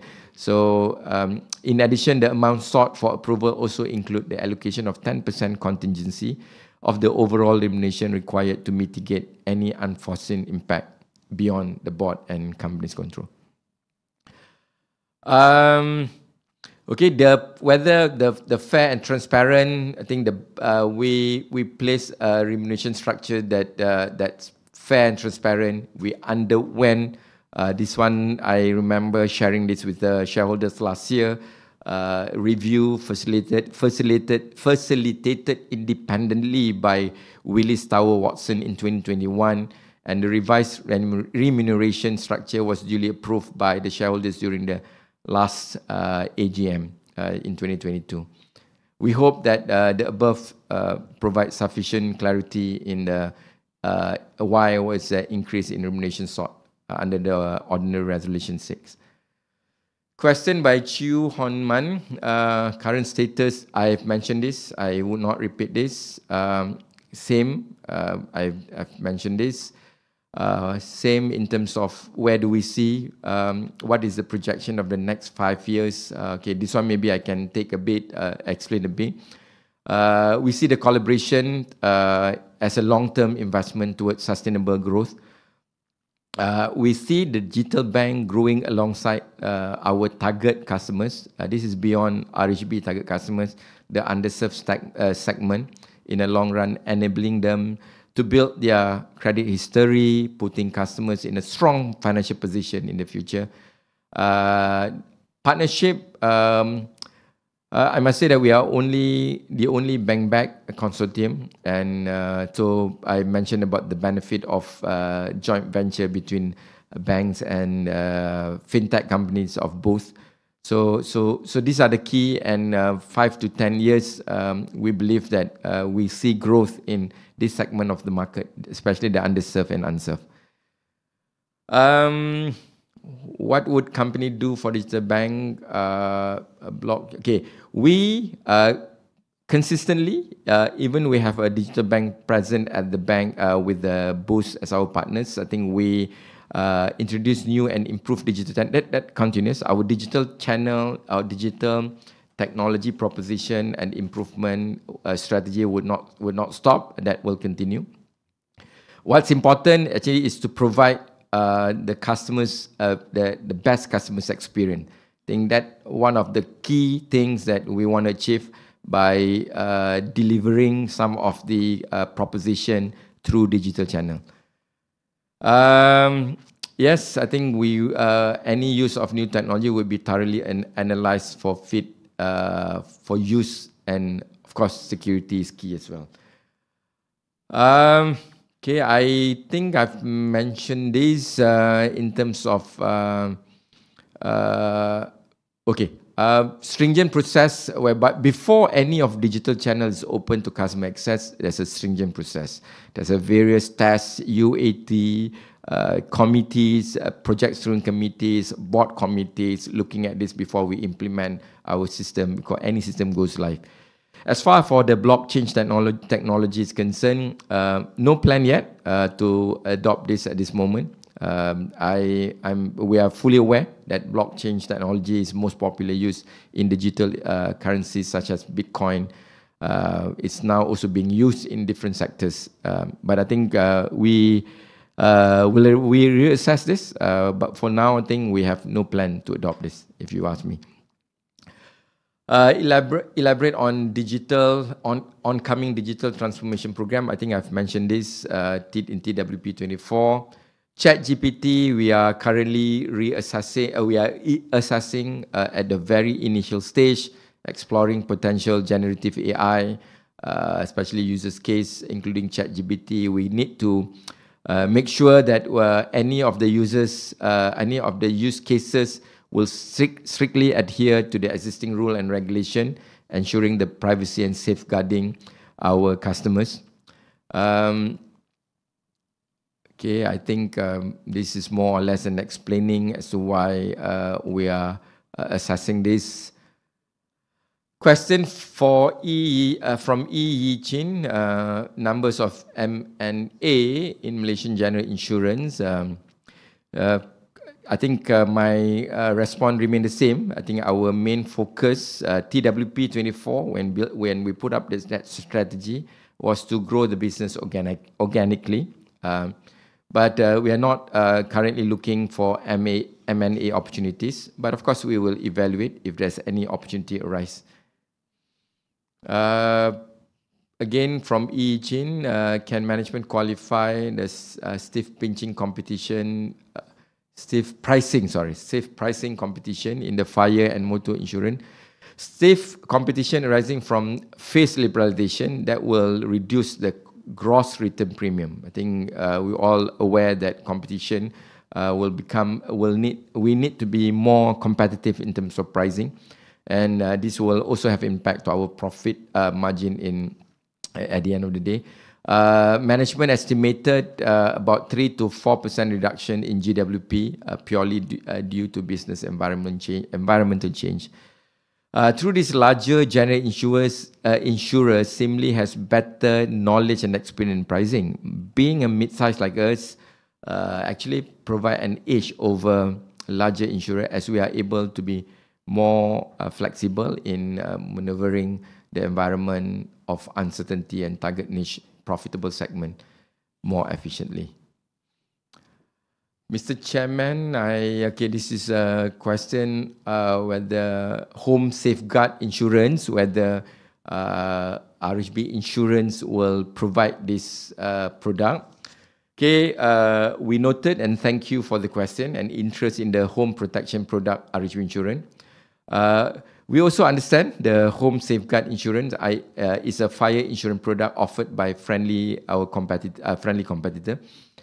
We, on the other hand, has a distinctive and innovative product that cater for specific needs for our vulnerable customers, including liberalized fire insurance product that is priced competitively up to 30% from the tariff premium. House Owner Plus, if you realize, one on the other hand, this is a product of ours curated exclusively for RHB customers, bringing unrivaled emergency home services EHS to our customers. This EHS is available for customers in the event of plumbing dysfunction, electrical, locksmiths, and pest control. So the coverage is quite wide. So this is another area that perhaps maybe you can look at, comparing with the home safeguard fire insurance. So you see, our Home Owner Plus also coverage has been extended to many disasters that's mentioned here: riots, repair, bursting, domestic help allowances, inconvenience allowances as well. So maybe look up at our Home Owner Plus coverage as well. Okay, grow gift. This is very popular question that I've received many questions on dog gift. Look at that from many of our shareholders. Bear with me, and I'm the bearer of the bad news. We are not providing any dog gift, including e-vouchers. The approach is also taken by other conglomerates. Let's allow us to pay better dividend, like I mentioned to you earlier. Then with dividend, then you can buy what you like rather than just getting the gift from us. Okay, and face-to-face interaction, integral part. Thank you for your feedback. I think we welcome that.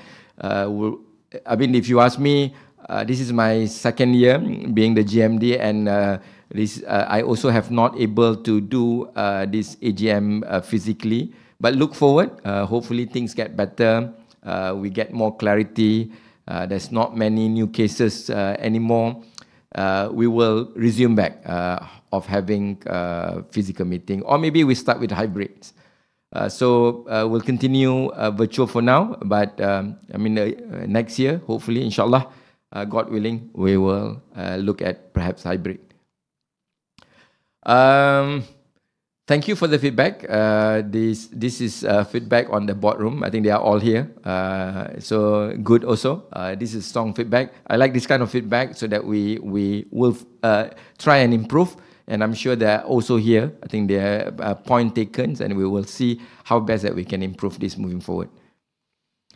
Printed annual report. I think the annual reports will be dispatched to the shareholders on the 3rd May. It already been dispatched to the shareholders. I mean, if you don't get, maybe you can get, you can contact our group communication side to get a copy of the annual report. Okay, if all allowed properties are being green building, you know that RHB here at Jalan Tun Razak, we are currently not green certified.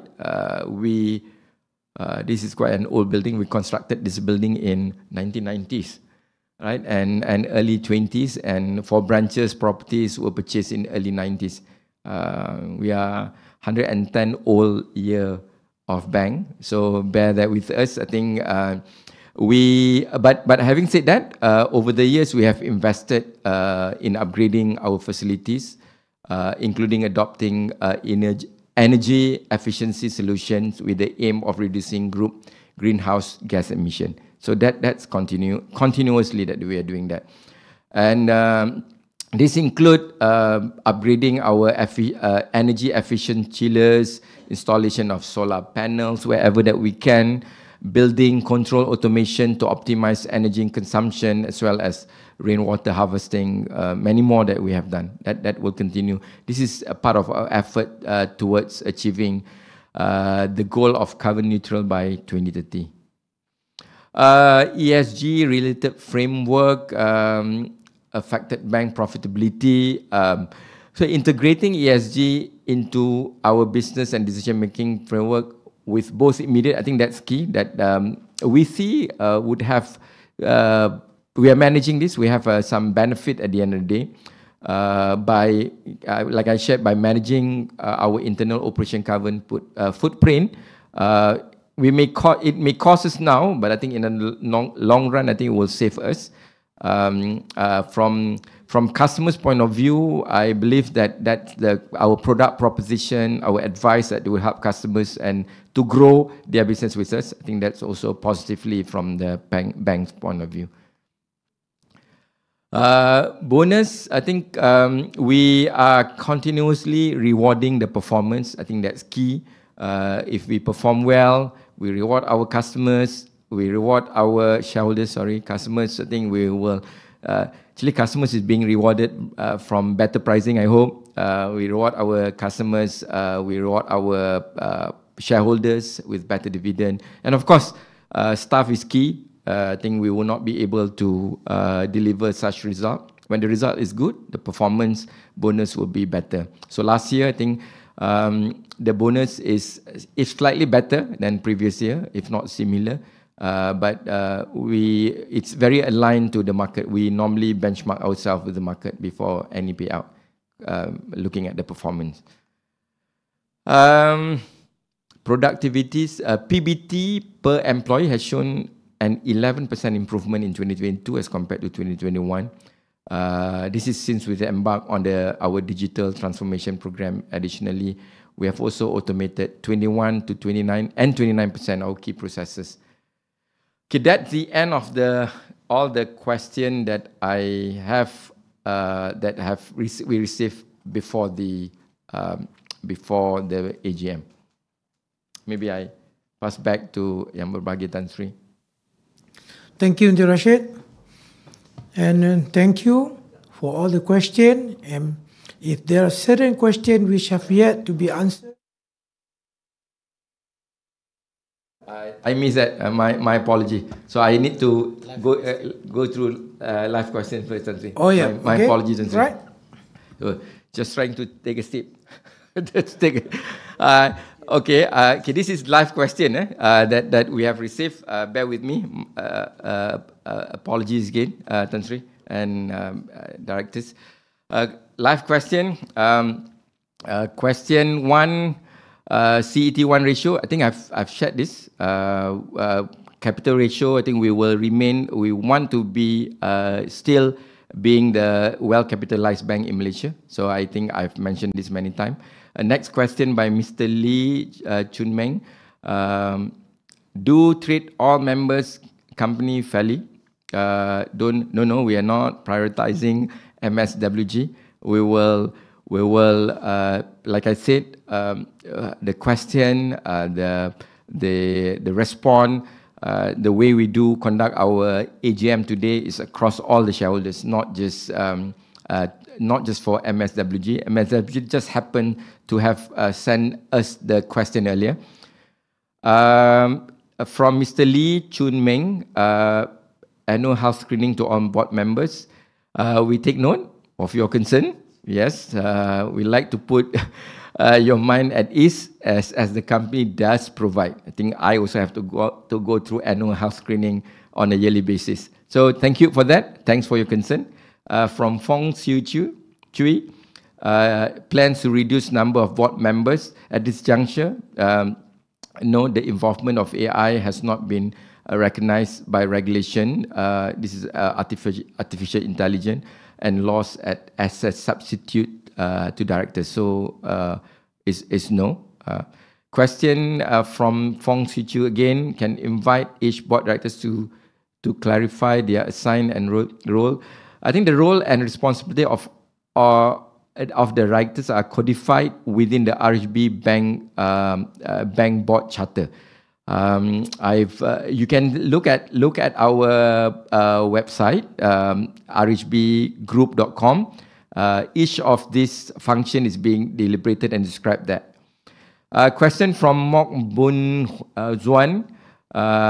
Has the high interest rate environment already affected the company mortgage businesses? The group, to some extent, will benefit from the OPR hikes, of course, including our mortgage businesses. Current interest rate environment is still accommodative to the borrowers. Mortgage is still one of our key loan growth drivers in 2023. How Cukai Makmur, a question from Hui Chi Kiong, how Cukai Makmur and minimum wage affect the country? In 2022, group profitability was impacted by one-off prosperity tax, Cukai Makmur. But net profit, we still grew 2.7 billion. That still represent a growth of 3.4%. If you exclude that, the growth is, I mentioned this earlier, 3.14. The profit is 3.14 billion, and ROE will be above 11%. On minimum wage, we don't have employees under this category. I think we have revisited many years ago. I think we have bring them to at least the minimum wage level. So nobody is below the minimum wage. A question by Kao Li Shi, sorry. Can company pay higher dividend? I've answered this. Yes, intention is always there. We want to pay every year. We want to pay better dividend, balancing between paying higher dividend and growing the business, and rewarding the shareholders and growing the business. How much net profit required to achieve the total dividend for 2022, 20 cents? But in the future, we are looking at paying dividend at minimum 30%, but if it permits, if we perform better, I think we are looking at paying at least 50% dividend payout. Question from Tan Chia Chi. Could you please share the current progress? Okay, I think Tan Chia Chi, I've shared this earlier in great detail. Liu Chinpin question on why Premier Status account is not hit the status need to pay 150 for the fee while other bank no such. Okay. Premier banking is a service that we provide to customers that require a manager to their wealth management needs. For those that do not require such bit, we will provide personalized service that there will be no fee on that. I think similarly, if you ask me, I think there are some banks, maybe you're right, not all banks, but there are many banks are also doing the same on the wealth management space. Question from Mr. Lau Kung Ho. How many percentage of loan that are still under repayment assistance? As at 31st March 2023, domestic outstanding RA stood at 3% of the total loan. And as at 31st December, our COVID-related overlay that we have put aside, provision that put aside, account amounted to 411 million. News from Chua Song Yun. News reported on new and the Bank Association have recently signed a collaborative agreement resulting in salary upwards by 15 to 18%.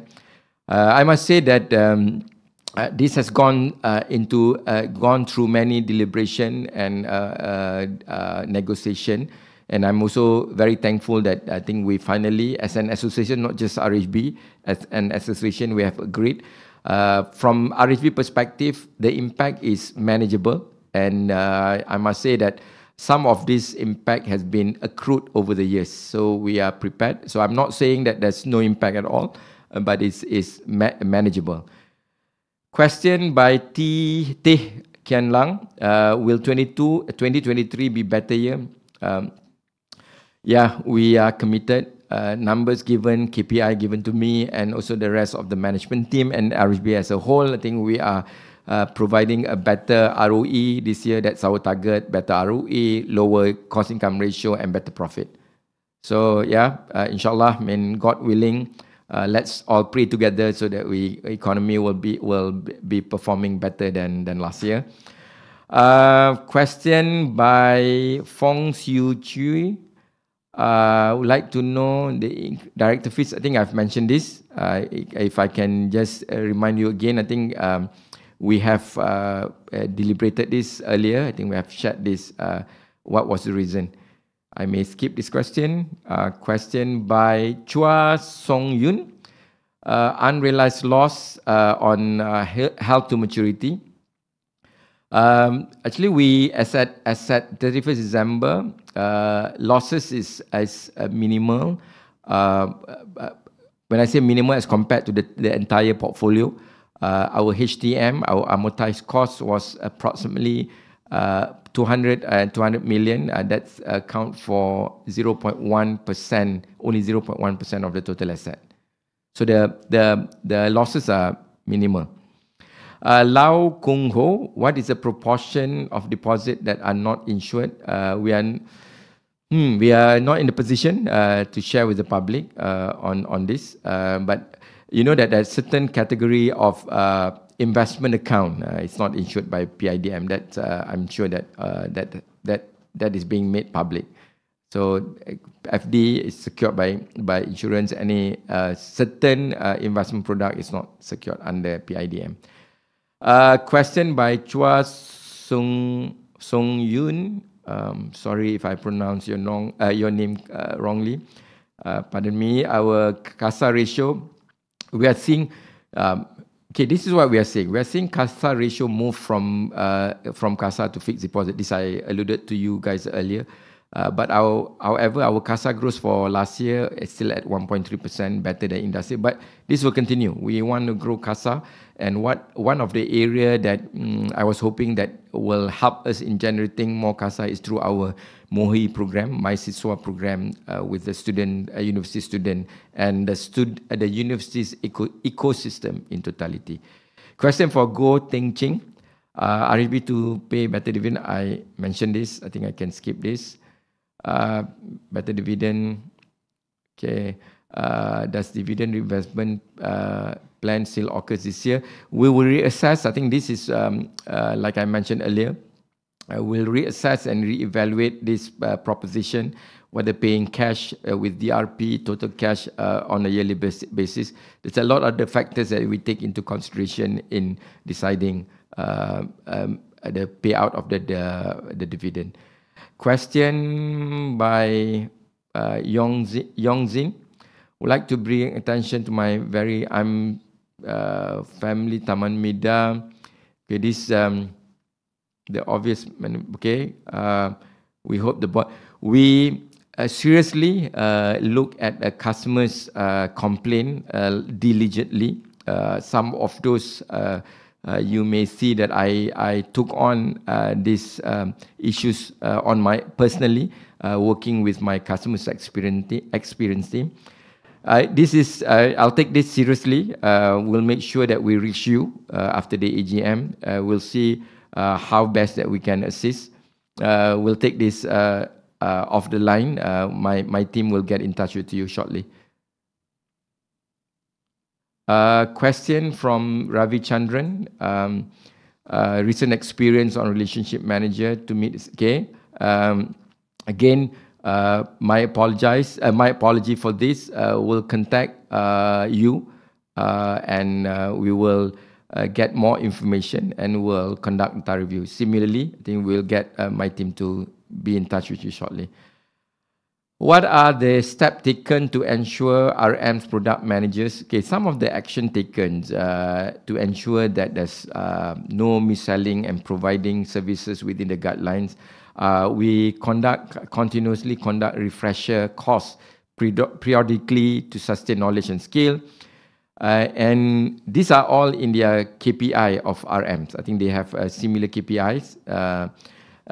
In the event of breaches, RM will be reported and due consequence management process will be taken. I think we take this seriously. We have standard document checking and call back by independent sales quality team for vulnerable, exceptional, selected customers. I think that's what action has been taken. Question by Tan Chu Boon.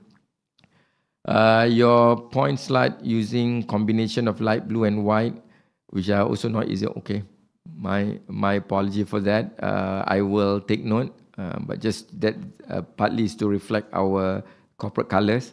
But we'll take note. We'll see how best that we can improve this. Are the staff? A question from Lee Manho. Are the staff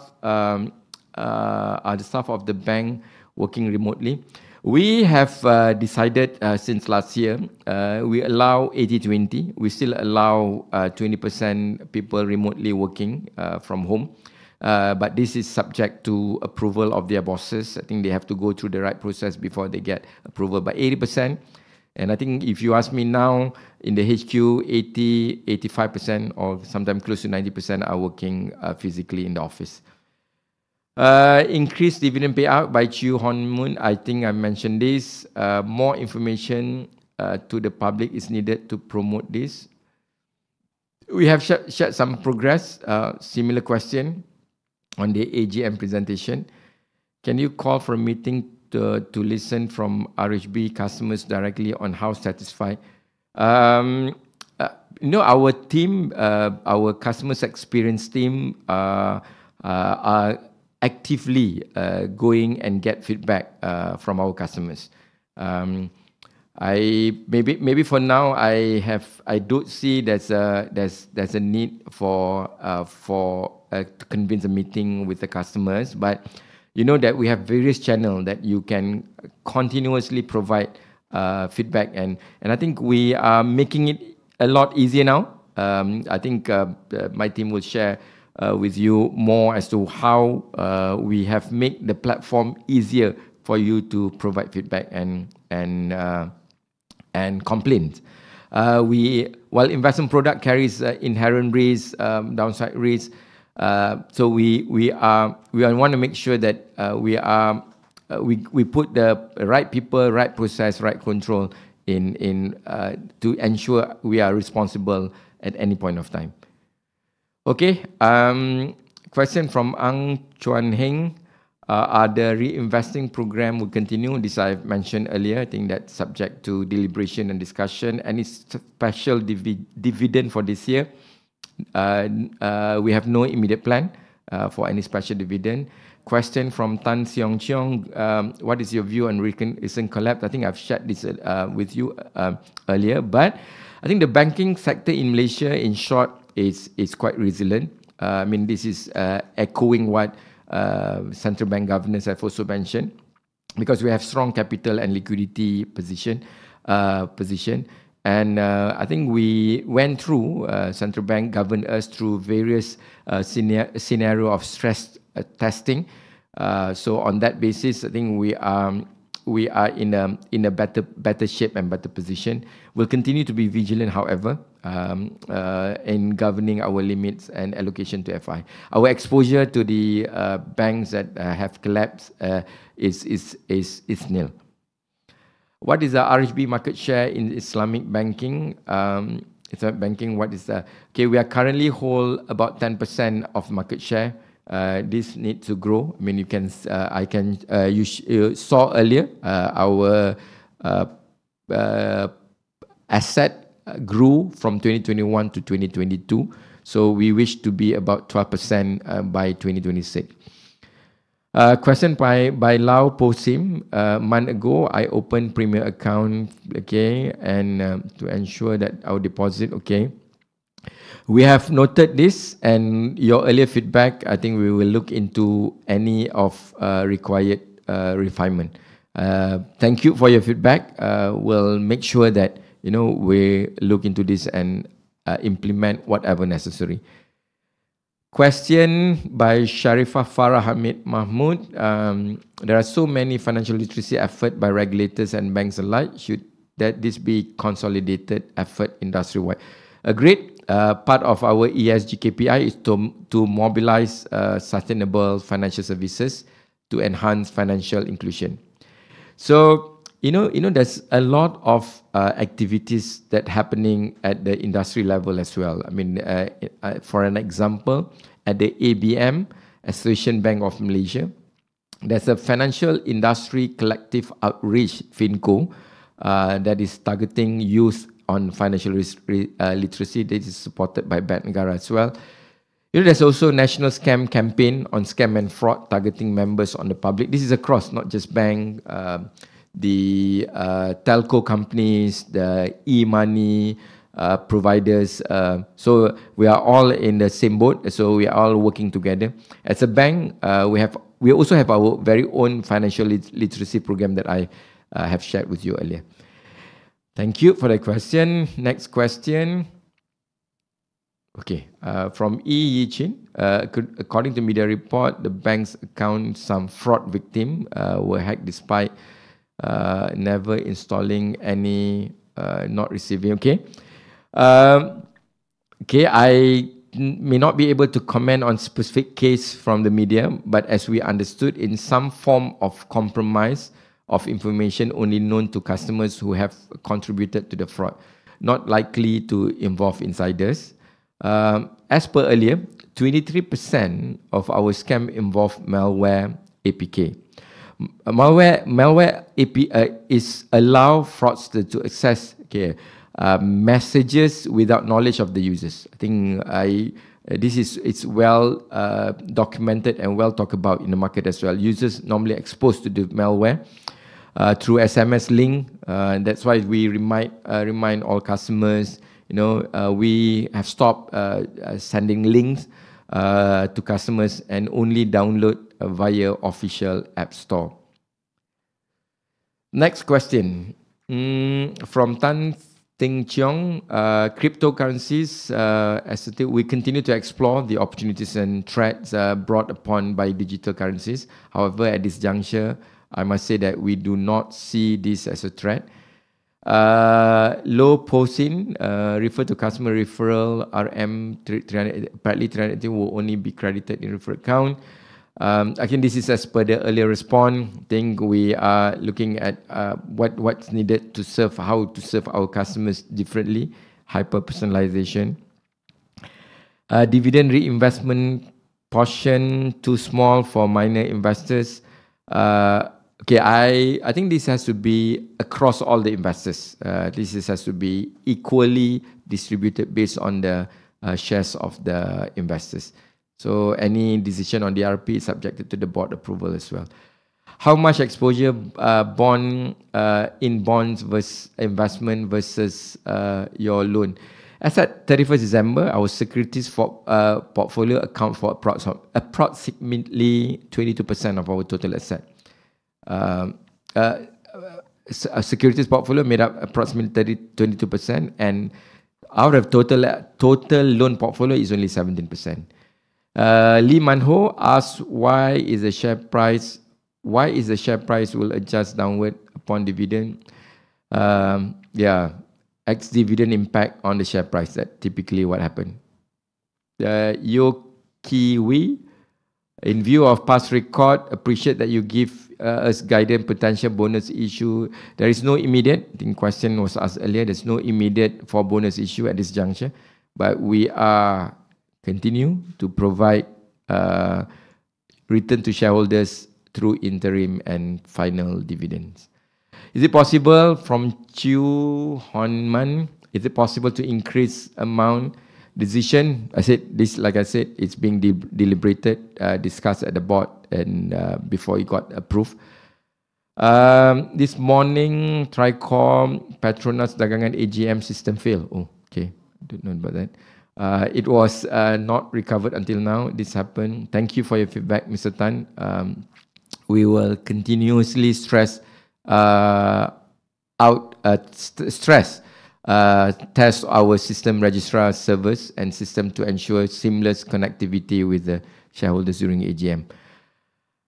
Okay, this Bei Xiang Yin question to me. Can you share with us what are your top 3 challenges to the bank achieving 15% ROE? Okay, not yet 15%. My ROE target for 2024 is still 11.5%. Yeah, I love to get there one day, inshallah. What's the key? I guess it's for me. I think what wakes me at night is actually not knowing the uncertainties. Right? I think that's key. There's a lot of uncertainties. The uncertainties is lingering not just within the country. I think especially when it's outside our control. I think that's key. So these are the key measures that we need to put in place to expect to prepare for the uncertainties environment. That's key. We will try and our level best to reward shareholders, and shareholders. I'm sure that shareholders are also with me, wanting to look us growing the business. So these are the important consideration. So I want to make, if possible, everybody happy. The shareholders, directors, every single person, that even the staff in related to RHB will be happier. So that's key. Like I said, I mean, what makes me waking at night is the uncertainties. Okay, thank you for that. Pray for me. Lee Manho, why is the share price will adjust? Okay, this one I think I've answered this question. How much directors are paid? Directors are not paid to attend AGM. We treated them. They are all here. We give them coffee lah. Coffee with no sugar. Right. Yi Chin, while it's important to attract news, especially young customers, what is the typical cost? We are here to serve all segments of the society. And of course, I cannot disagree with you more. The fact that I think at the younger age, I think is the key when they first start their banking experience. And that's why I wanted to acknowledge and the team that have gotten this Mohi project, that being able to brought in potentially 600 students to be our customers. They may not have the money now, but that in future, I think they are our future customers that will bring more revenue to us. Yes, so it will cost us a bit, but we will bear that and we'll take that all into consideration. I believe I was told that was the last question, and just to let you know, after this we're going to publish all the question at our website. While now I think it's still on the Lumi platform. And if there's some question not answered, please reach our corporate com. Then we will be able to answer those questions. With that, thank you so much, and I pass back the floor to Yang Berbahagia Tan Sri. Right, thank you, Encik Rashid, for all the spontaneous and live answers. And thank you for all the questions. And if there are certain questions which have yet to be answered or required extensive clarity, we will accordingly respond to the same later. And with that, the question and answer session is now closed. Ladies and gentlemen, I will now proceed with the agenda in hand. The first item on the agenda is to receive the audited financial statement of the company for the financial year ended 31st December 2022, together with the directors and auditors' report thereon. The audited financial statement, together with the directors and auditors' report thereon for the financial year ended 31st December 2022, have accordingly been issued to you together with the notice convening this AGM. I presume that you have had the opportunity to peruse through the respective report. In accordance with Section 340, Subsection 1, Subsection A of the Companies Act 2016, the audited financial statement, together with the directors and auditors' report, are now laid before the meeting for discussion.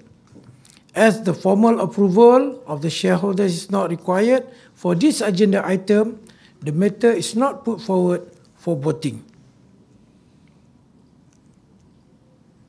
I see that I wish to put on record that the audited financial statement of the company have been duly received by the shareholders and proxies, and we shall proceed to the ordinary resolution 1. Pursuant to clause 94 of the company's constitution, 1/3 of the directors shall retire every year and are eligible for re-election. The profile of all retiring director can be found in the annual report 2022.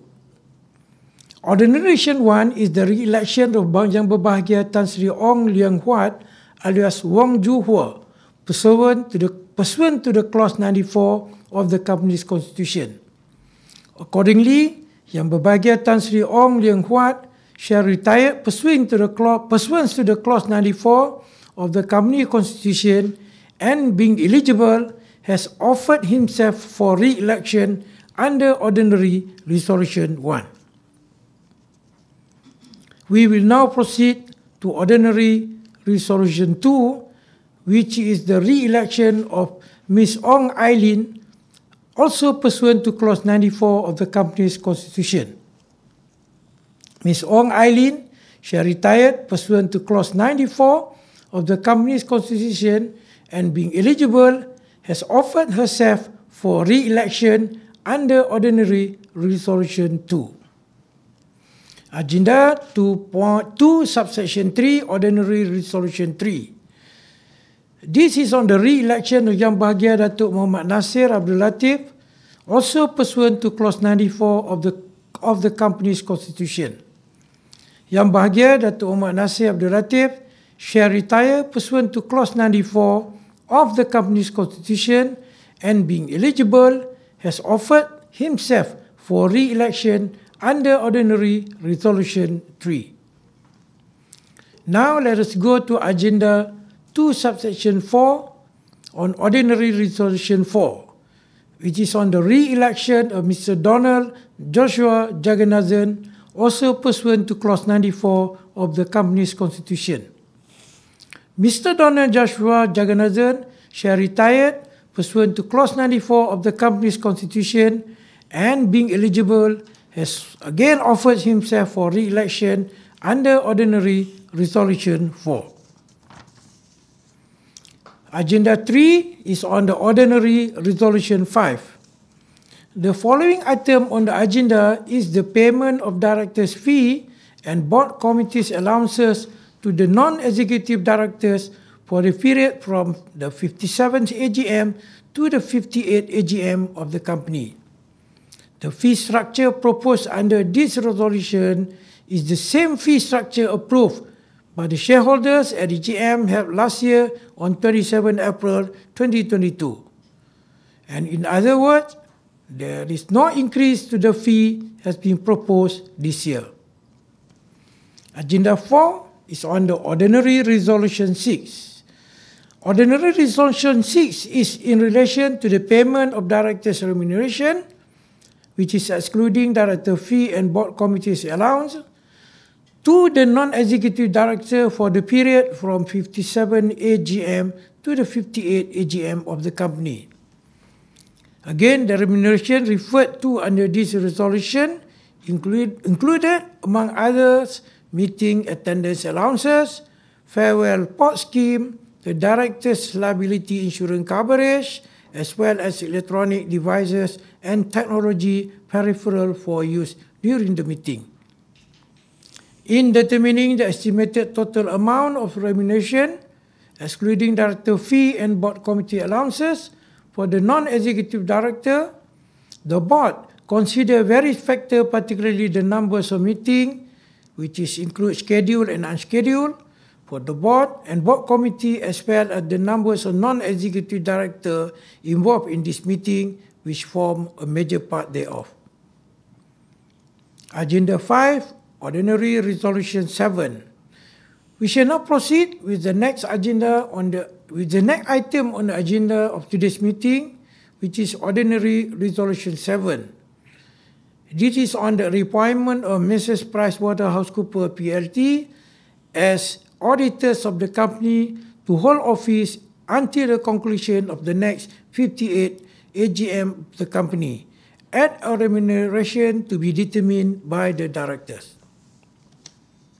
The Board Audit Committee, BAC, at its meeting held on the 26th January 2023, conducted its annual assessment on the external auditors of the company, i.e. Mrs. PricewaterhouseCoopers, in accordance with the Bank Negara Guideline on External Auditors. The assessment covers a wide spectrum of matters such as performance, suitability, independence, and objectivity of the external auditors based on the qualifying criteria for the appointments of auditors and term of audit engagement. Having satisfied itself with their performance and fulfillment of criteria as set out in Bank Negara Guideline on External Auditors, the BAC recommended the reappointment of Mrs. PricewaterhouseCoopers as the external auditors of the company for the financial year ending 31st December 2023. The board, at its meeting on the 31st January 2023, approved the recommendation for the shareholders' approval to be sought at the 57th AGM of the company on the reappointment of Mrs. PricewaterhouseCoopers under Ordinary Resolution 7. Ladies and gentlemen, our retiring auditors, PwC, has expressed their willingness to continue office as auditors of the company. The board is also seeking the shareholders' approval to authorize the director to fix the remuneration of the external auditors for the financial year ending 31st December 2023. Agenda 6, Ordinary Resolution 8. Ladies and gentlemen, Ordinary Resolution 8 is to renew the general mandate to the directors of the company to issue ordinary shares of the company from time to time pursuant to Section 75 and 76 of the Companies Act 2016.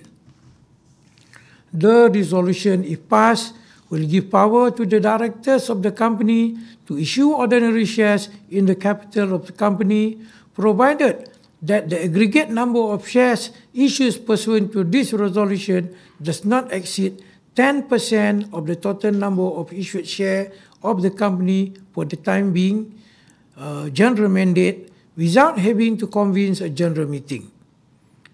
The general mandate, unless revoked or varied at a general meeting, will expire at the conclusion of the next AGM of the company. The general mandate will enable the directors to take swift action in case, inter alia, a need for corporate exercise or in the event that business opportunity or other circumstances arise which involve the issue of new shares and to avoid delay and unnecessary costs in the convening of general meeting to approve such issue of shares. Agenda 7, Ordinary Resolution 9. We now proceed to the next item on this agenda. That is the allotment and issuance of new ordinary shares in the companies pursuant to the dividend reinvestment plan.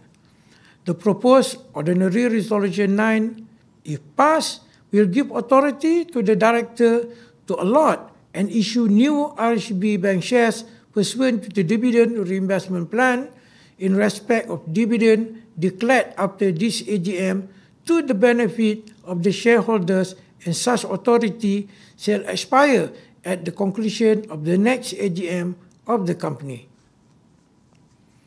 Ladies and gentlemen, we have dealt with all the issues on the agenda. May I ask the company secretary, Cik Azman, are there any other matters for considering at this meeting? Berbahagia Tan Sri Chairman, we did not receive any notice of any other business to be transacted, so there's no other additional matters to be discussed. Thank you. Yep. Thank you, Encik Azman. Ladies and gentlemen, as all the resolutions have been tabled and there is no other business to be transacted at this meeting, we shall proceed with the conclusion of this voting session. Please cast your vote before the poll is closed in 10 minutes' time. And for the benefit of shareholders, I wish to inform that I have also been appointed to act as a proxy for a number of shareholders, and I shall vote in accordance with the instruction given.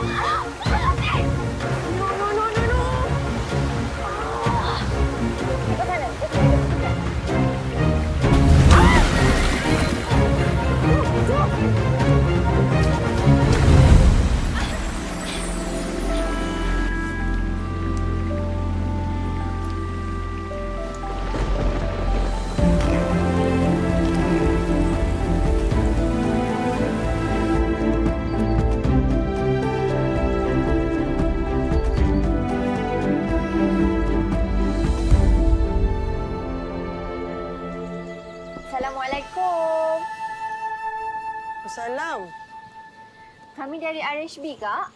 RHB?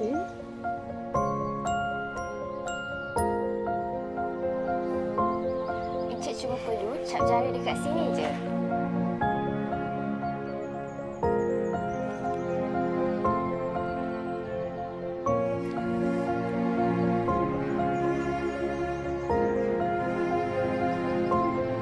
Ayah nak keluarkan duit sebab sakit. Tapi dia tak larat. RHB, boleh tolong kami tak?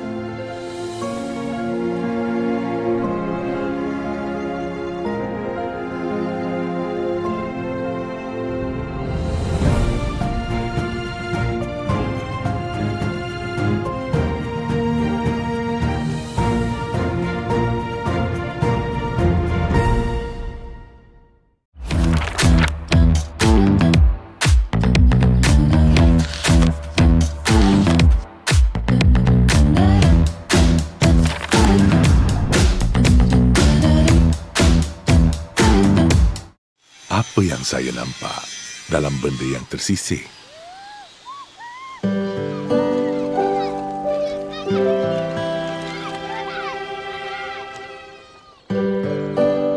Yang memiliki kekurangan, kurang upaya,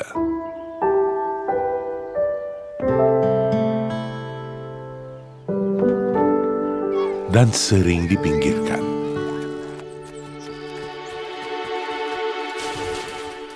Maklumlah, usia mengajar saya bahawa tak semuanya benar-benar sempurna.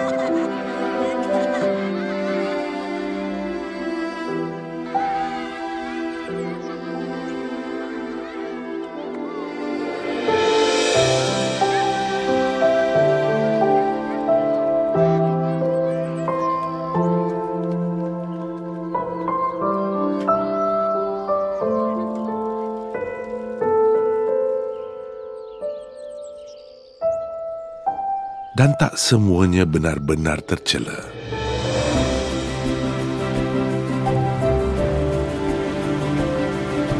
Hanya kerana ia dipinggirkan.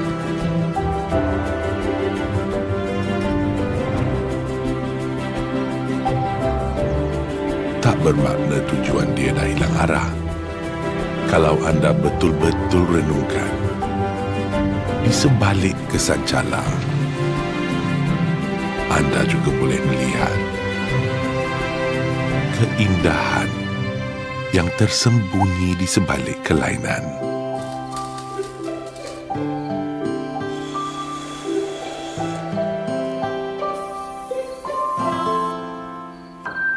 Dan dengan sedikit perhatian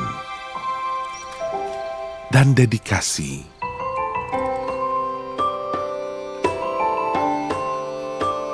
kita boleh mengembalikan senyuman.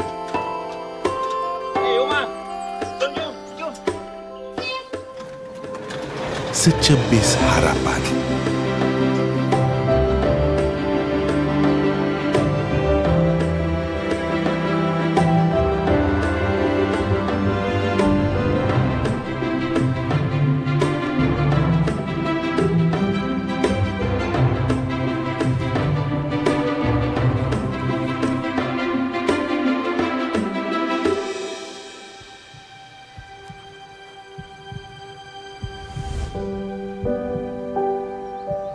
Saya ni tidaklah tahu semua benda. Tapi usia mengajar saya bahawa walaupun kita ada ketidaksempurnaan,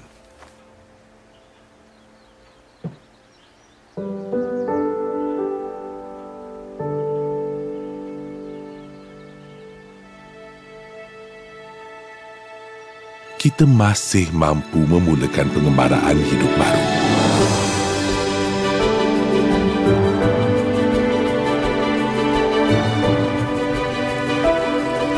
Dan memiliki tempat di dunia ini.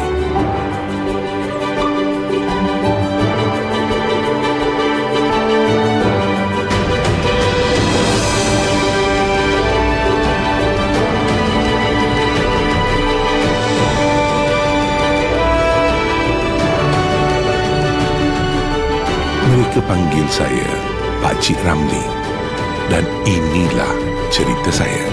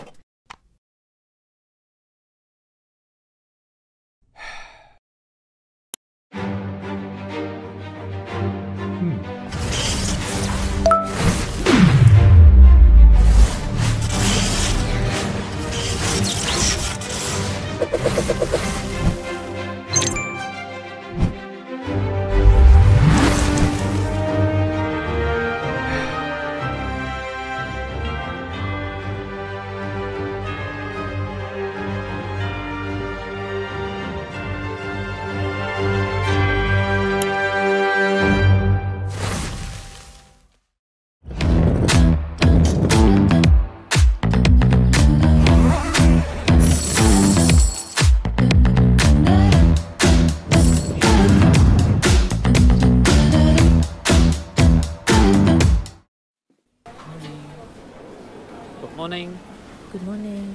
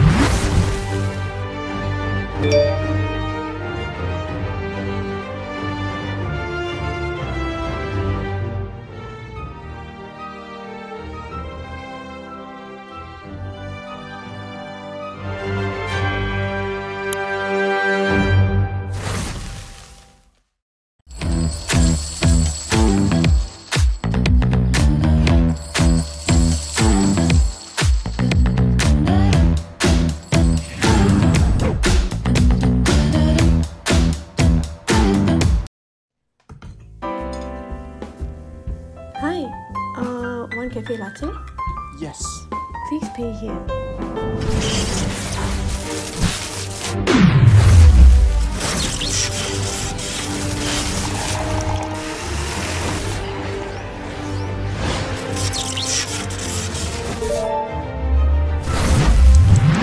That was fast. Thank you.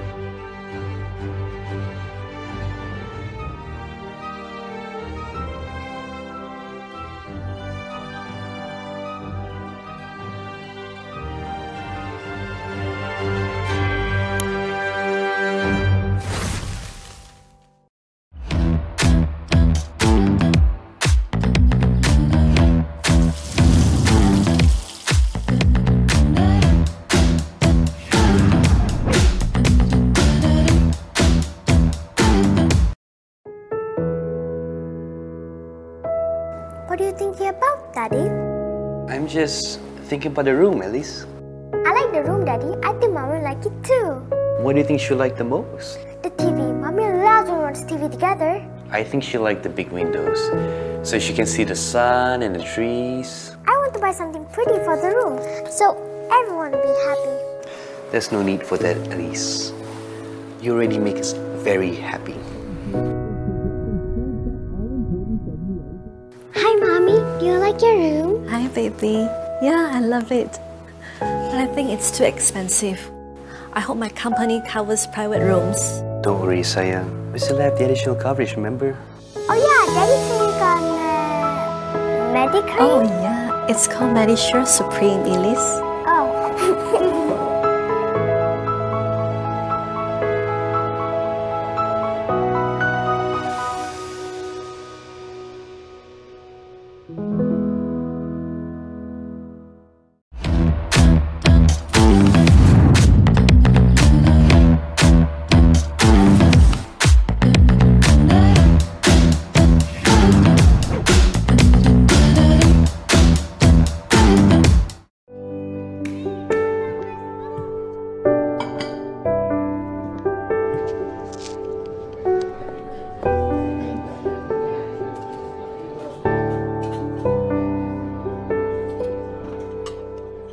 so small businesses are struggling during these tough times. Can our economy rebound from all of this?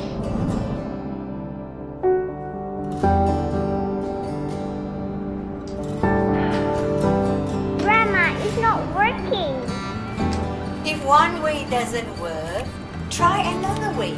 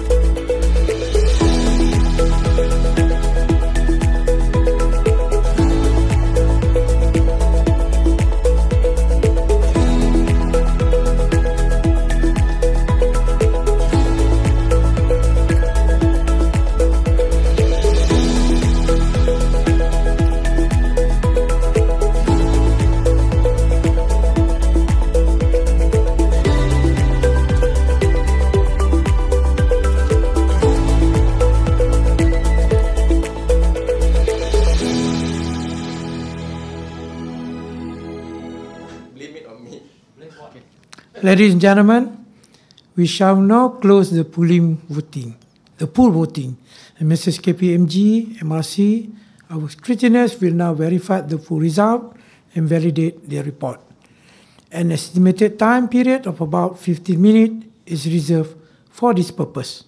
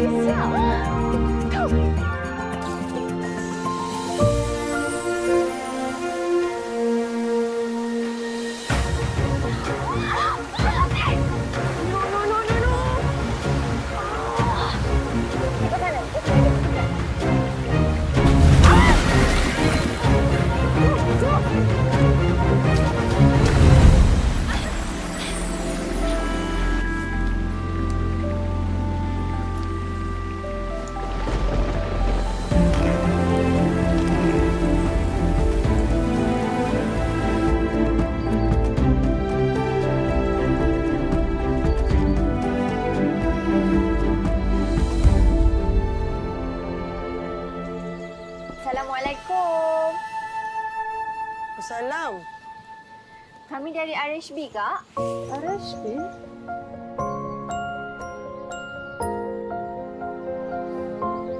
Encik cuma perlu cap jari dekat sini je.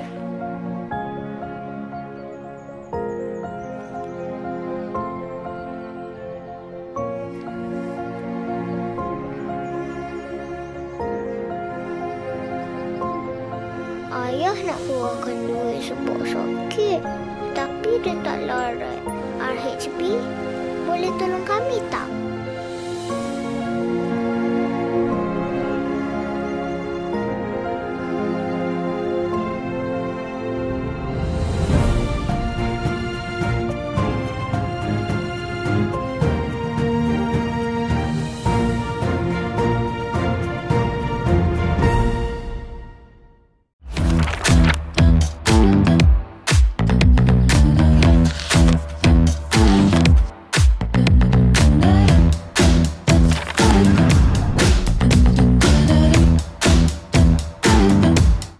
Apa yang saya nampak dalam benda yang tersisih?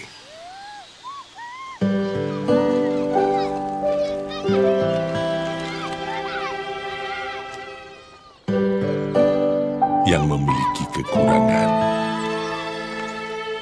Kurang upaya.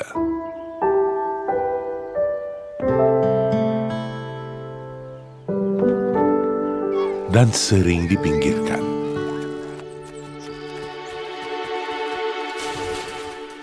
Maklumlah, usia mengajar saya bahawa tak semuanya benar-benar sempurna.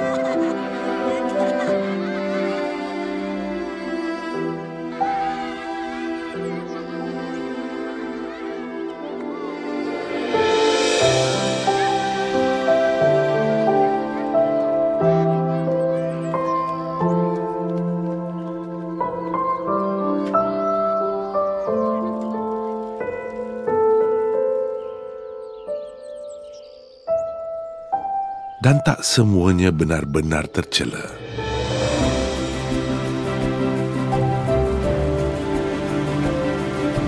Hanya kerana ia dipinggirkan.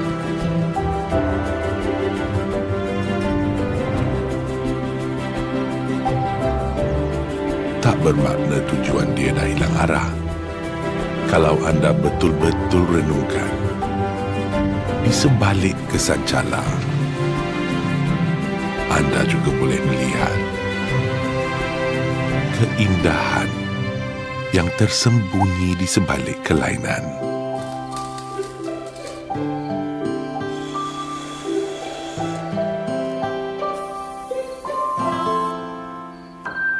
Dan dengan sedikit perhatian dan dedikasi,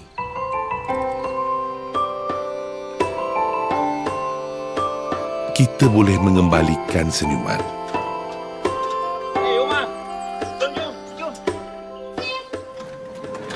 Secebis harapan.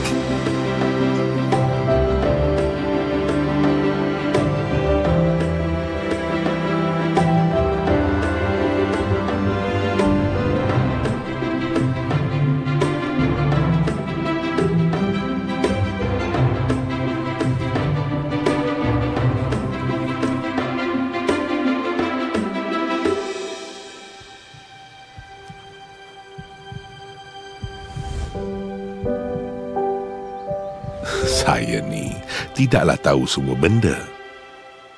Tapi usia mengajar saya bahawa walaupun kita ada ketidaksempurnaan,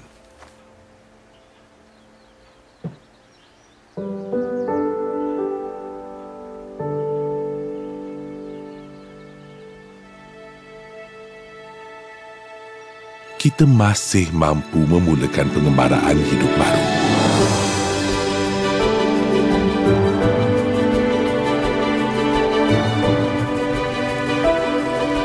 Dan memiliki tempat di dunia ini.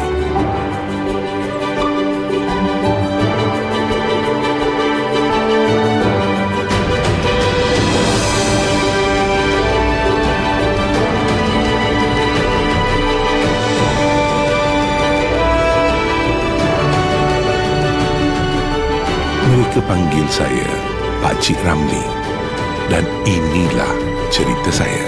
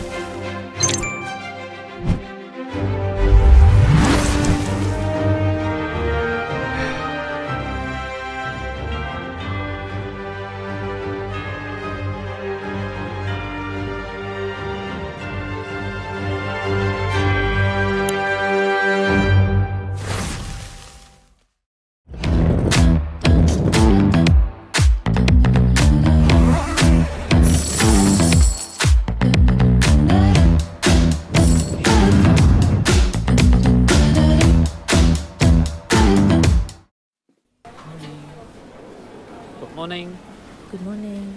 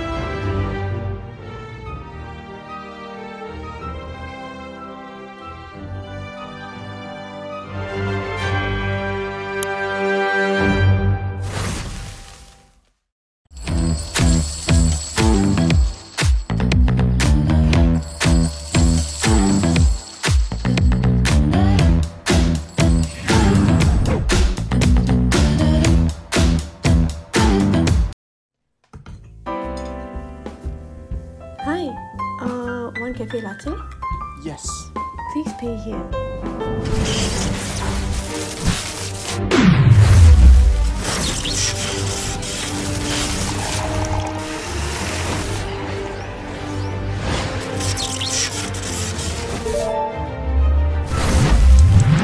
That was fast. Thank you.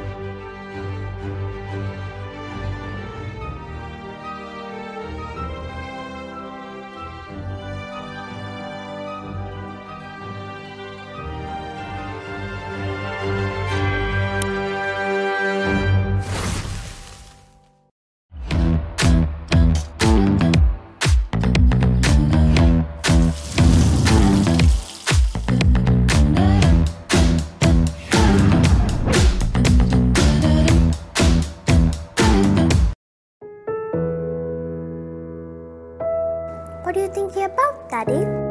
I'm just thinking about the room, Elise. I like the room, Daddy. I think Mommy will like it too. What do you think she'll like the most? The TV. Mommy loves when we watch TV together. I think she'll like the big windows, so she can see the sun and the trees. I want to buy something pretty for the room, so everyone will be happy. There's no need for that, Elise. You already make us very happy. Hi, Mommy. Do you like your room? Hi, baby. Yeah, I love it. But I think it's too expensive. I hope my company covers private rooms. Don't worry, sayang. We still have the additional coverage, remember? Oh yeah, Daddy said you got Medicare. Oh yeah, it's called Medisure Supreme, Elise. Oh.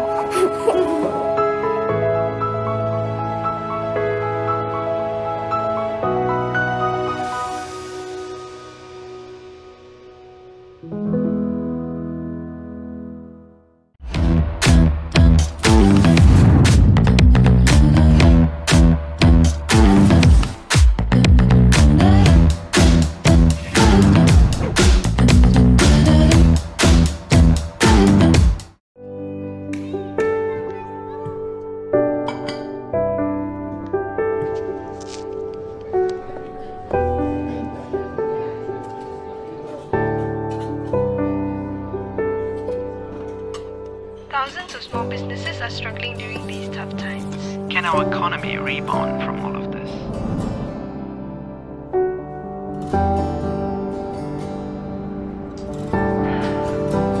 Grandma, it's not working.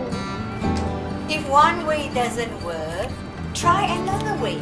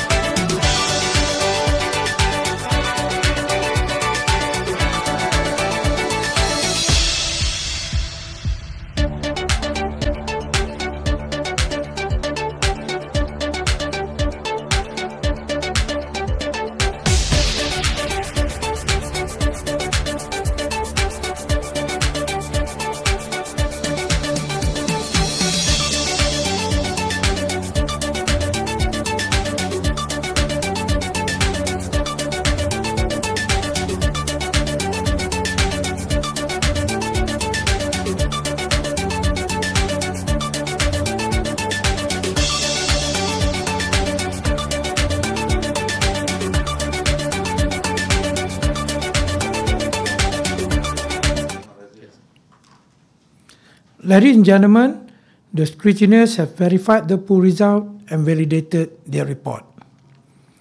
I will now read the poll result.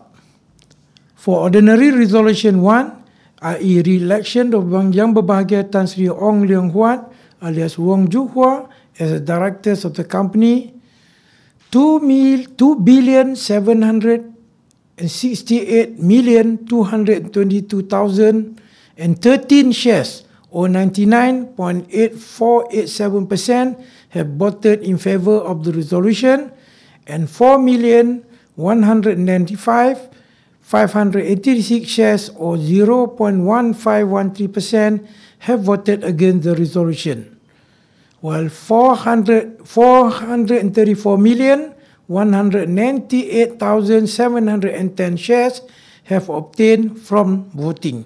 Consequently, ladies and gentlemen, I declare Ordinary Resolution 1 carried. For Ordinary Resolution 2, i.e. re-election of Ms. Ong Eileen as director of the company, 3,273,199,455 shares, or 99.8758% have voted in favor of the resolution, and 4,075,118 shares, or 0.1243% have voted 43% have voted against the resolution, while 29,496 shares have abstained from voting. Consequently, ladies and gentlemen, I declare Ordinary Resolution 2 carried. For Ordinary Resolution 3, i.e. re-election of Dato' Muhammad Nasir Abdul Latif as director of the company, 3,225,266,351 shares, or 98.4130% have voted in favor of the resolution, and 52,011,939 shares, or 1.587% have voted against the resolution, while 3,004 shares have abstained from voting. Consequently, ladies and gentlemen, I declare Ordinary Resolution 3 carried.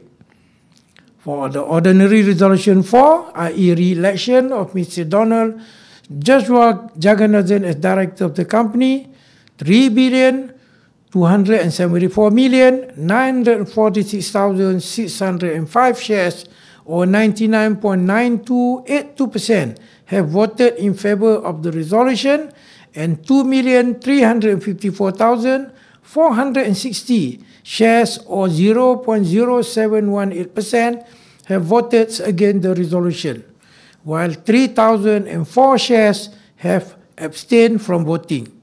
Consequently, ladies and gentlemen, I declare Ordinary Resolution 4 carried. For Ordinary Resolution 5, i.e. payment of directors' fee and board committee allowances to the non-executive directors for the period from the 57 AGM to the 58 AGM of the company. 3,276,778,424 shares or 99.9880% have voted in favor of the resolution, and 394,895 shares or 0.0120% have voted against the resolution, while 121,104 shares have abstained from voting. Consequently, ladies and gentlemen, I declare Ordinary Resolution 5 carried. For Ordinary Resolution 6, i.e. payment of directors' remuneration, excluding directors' fees and board committees allowances, of an amount of up to 2,400,000 to the non-executive directors for the period from the 57 AGM to the 58 AGM of the company. 3,276,614,406 shares or 99.9830% have voted in favor of the resolution, and 556,229 shares or 0.0170% have voted against the resolution, while 121,104 shares have abstained from voting. Consequently, ladies and gentlemen, I declare Ordinary Resolution 6 carried. For Ordinary Resolution 7, reappointment of PwC as auditors of the company, 3,270,675,899 shares or 99.7975% have voted in favor of the resolution, and 6,637,221 shares or 0.2025% have voted against the resolution, while 1,304 shares have abstained from the voting. Consequently, ladies and gentlemen, I declare Ordinary Resolution 7 carried. For Ordinary Resolution 8, authority for directors to issue and allot shares, a total of 2,975,536,362 shares or 90.7920% have voted in favor of the resolution, and 301,773,301 shares or 9.2080% have voted against the resolution, while 3,004 shares have abstained from the voting. Consequently, ladies and gentlemen, I declare Ordinary Resolution 8 carried. For Ordinary Resolution 9, i.e. allotment and issuance of new ordinary shares in the companies pursuant to the dividend reinvestment plan, a total of 3,274,083,624 shares or 99.9015% have voted in favor of the resolution, and 3,227,689 shares or 0.0985% have voted against the resolution, while 1,304 shares have abstained from the voting. Consequently, ladies and gentlemen, I declare the Ordinary Resolution 9 carried. Ladies and gentlemen, as there is no other business to be transacted at this AGM, I now declare the meeting closed. I would sincerely like to express my gratitude and thanks to all shareholders for your support and participation at this meeting. Thank you very much. Assalamualaikum warahmatullahi. Salam Aidilfitri. Salam Malaysia Badani. Stay safe.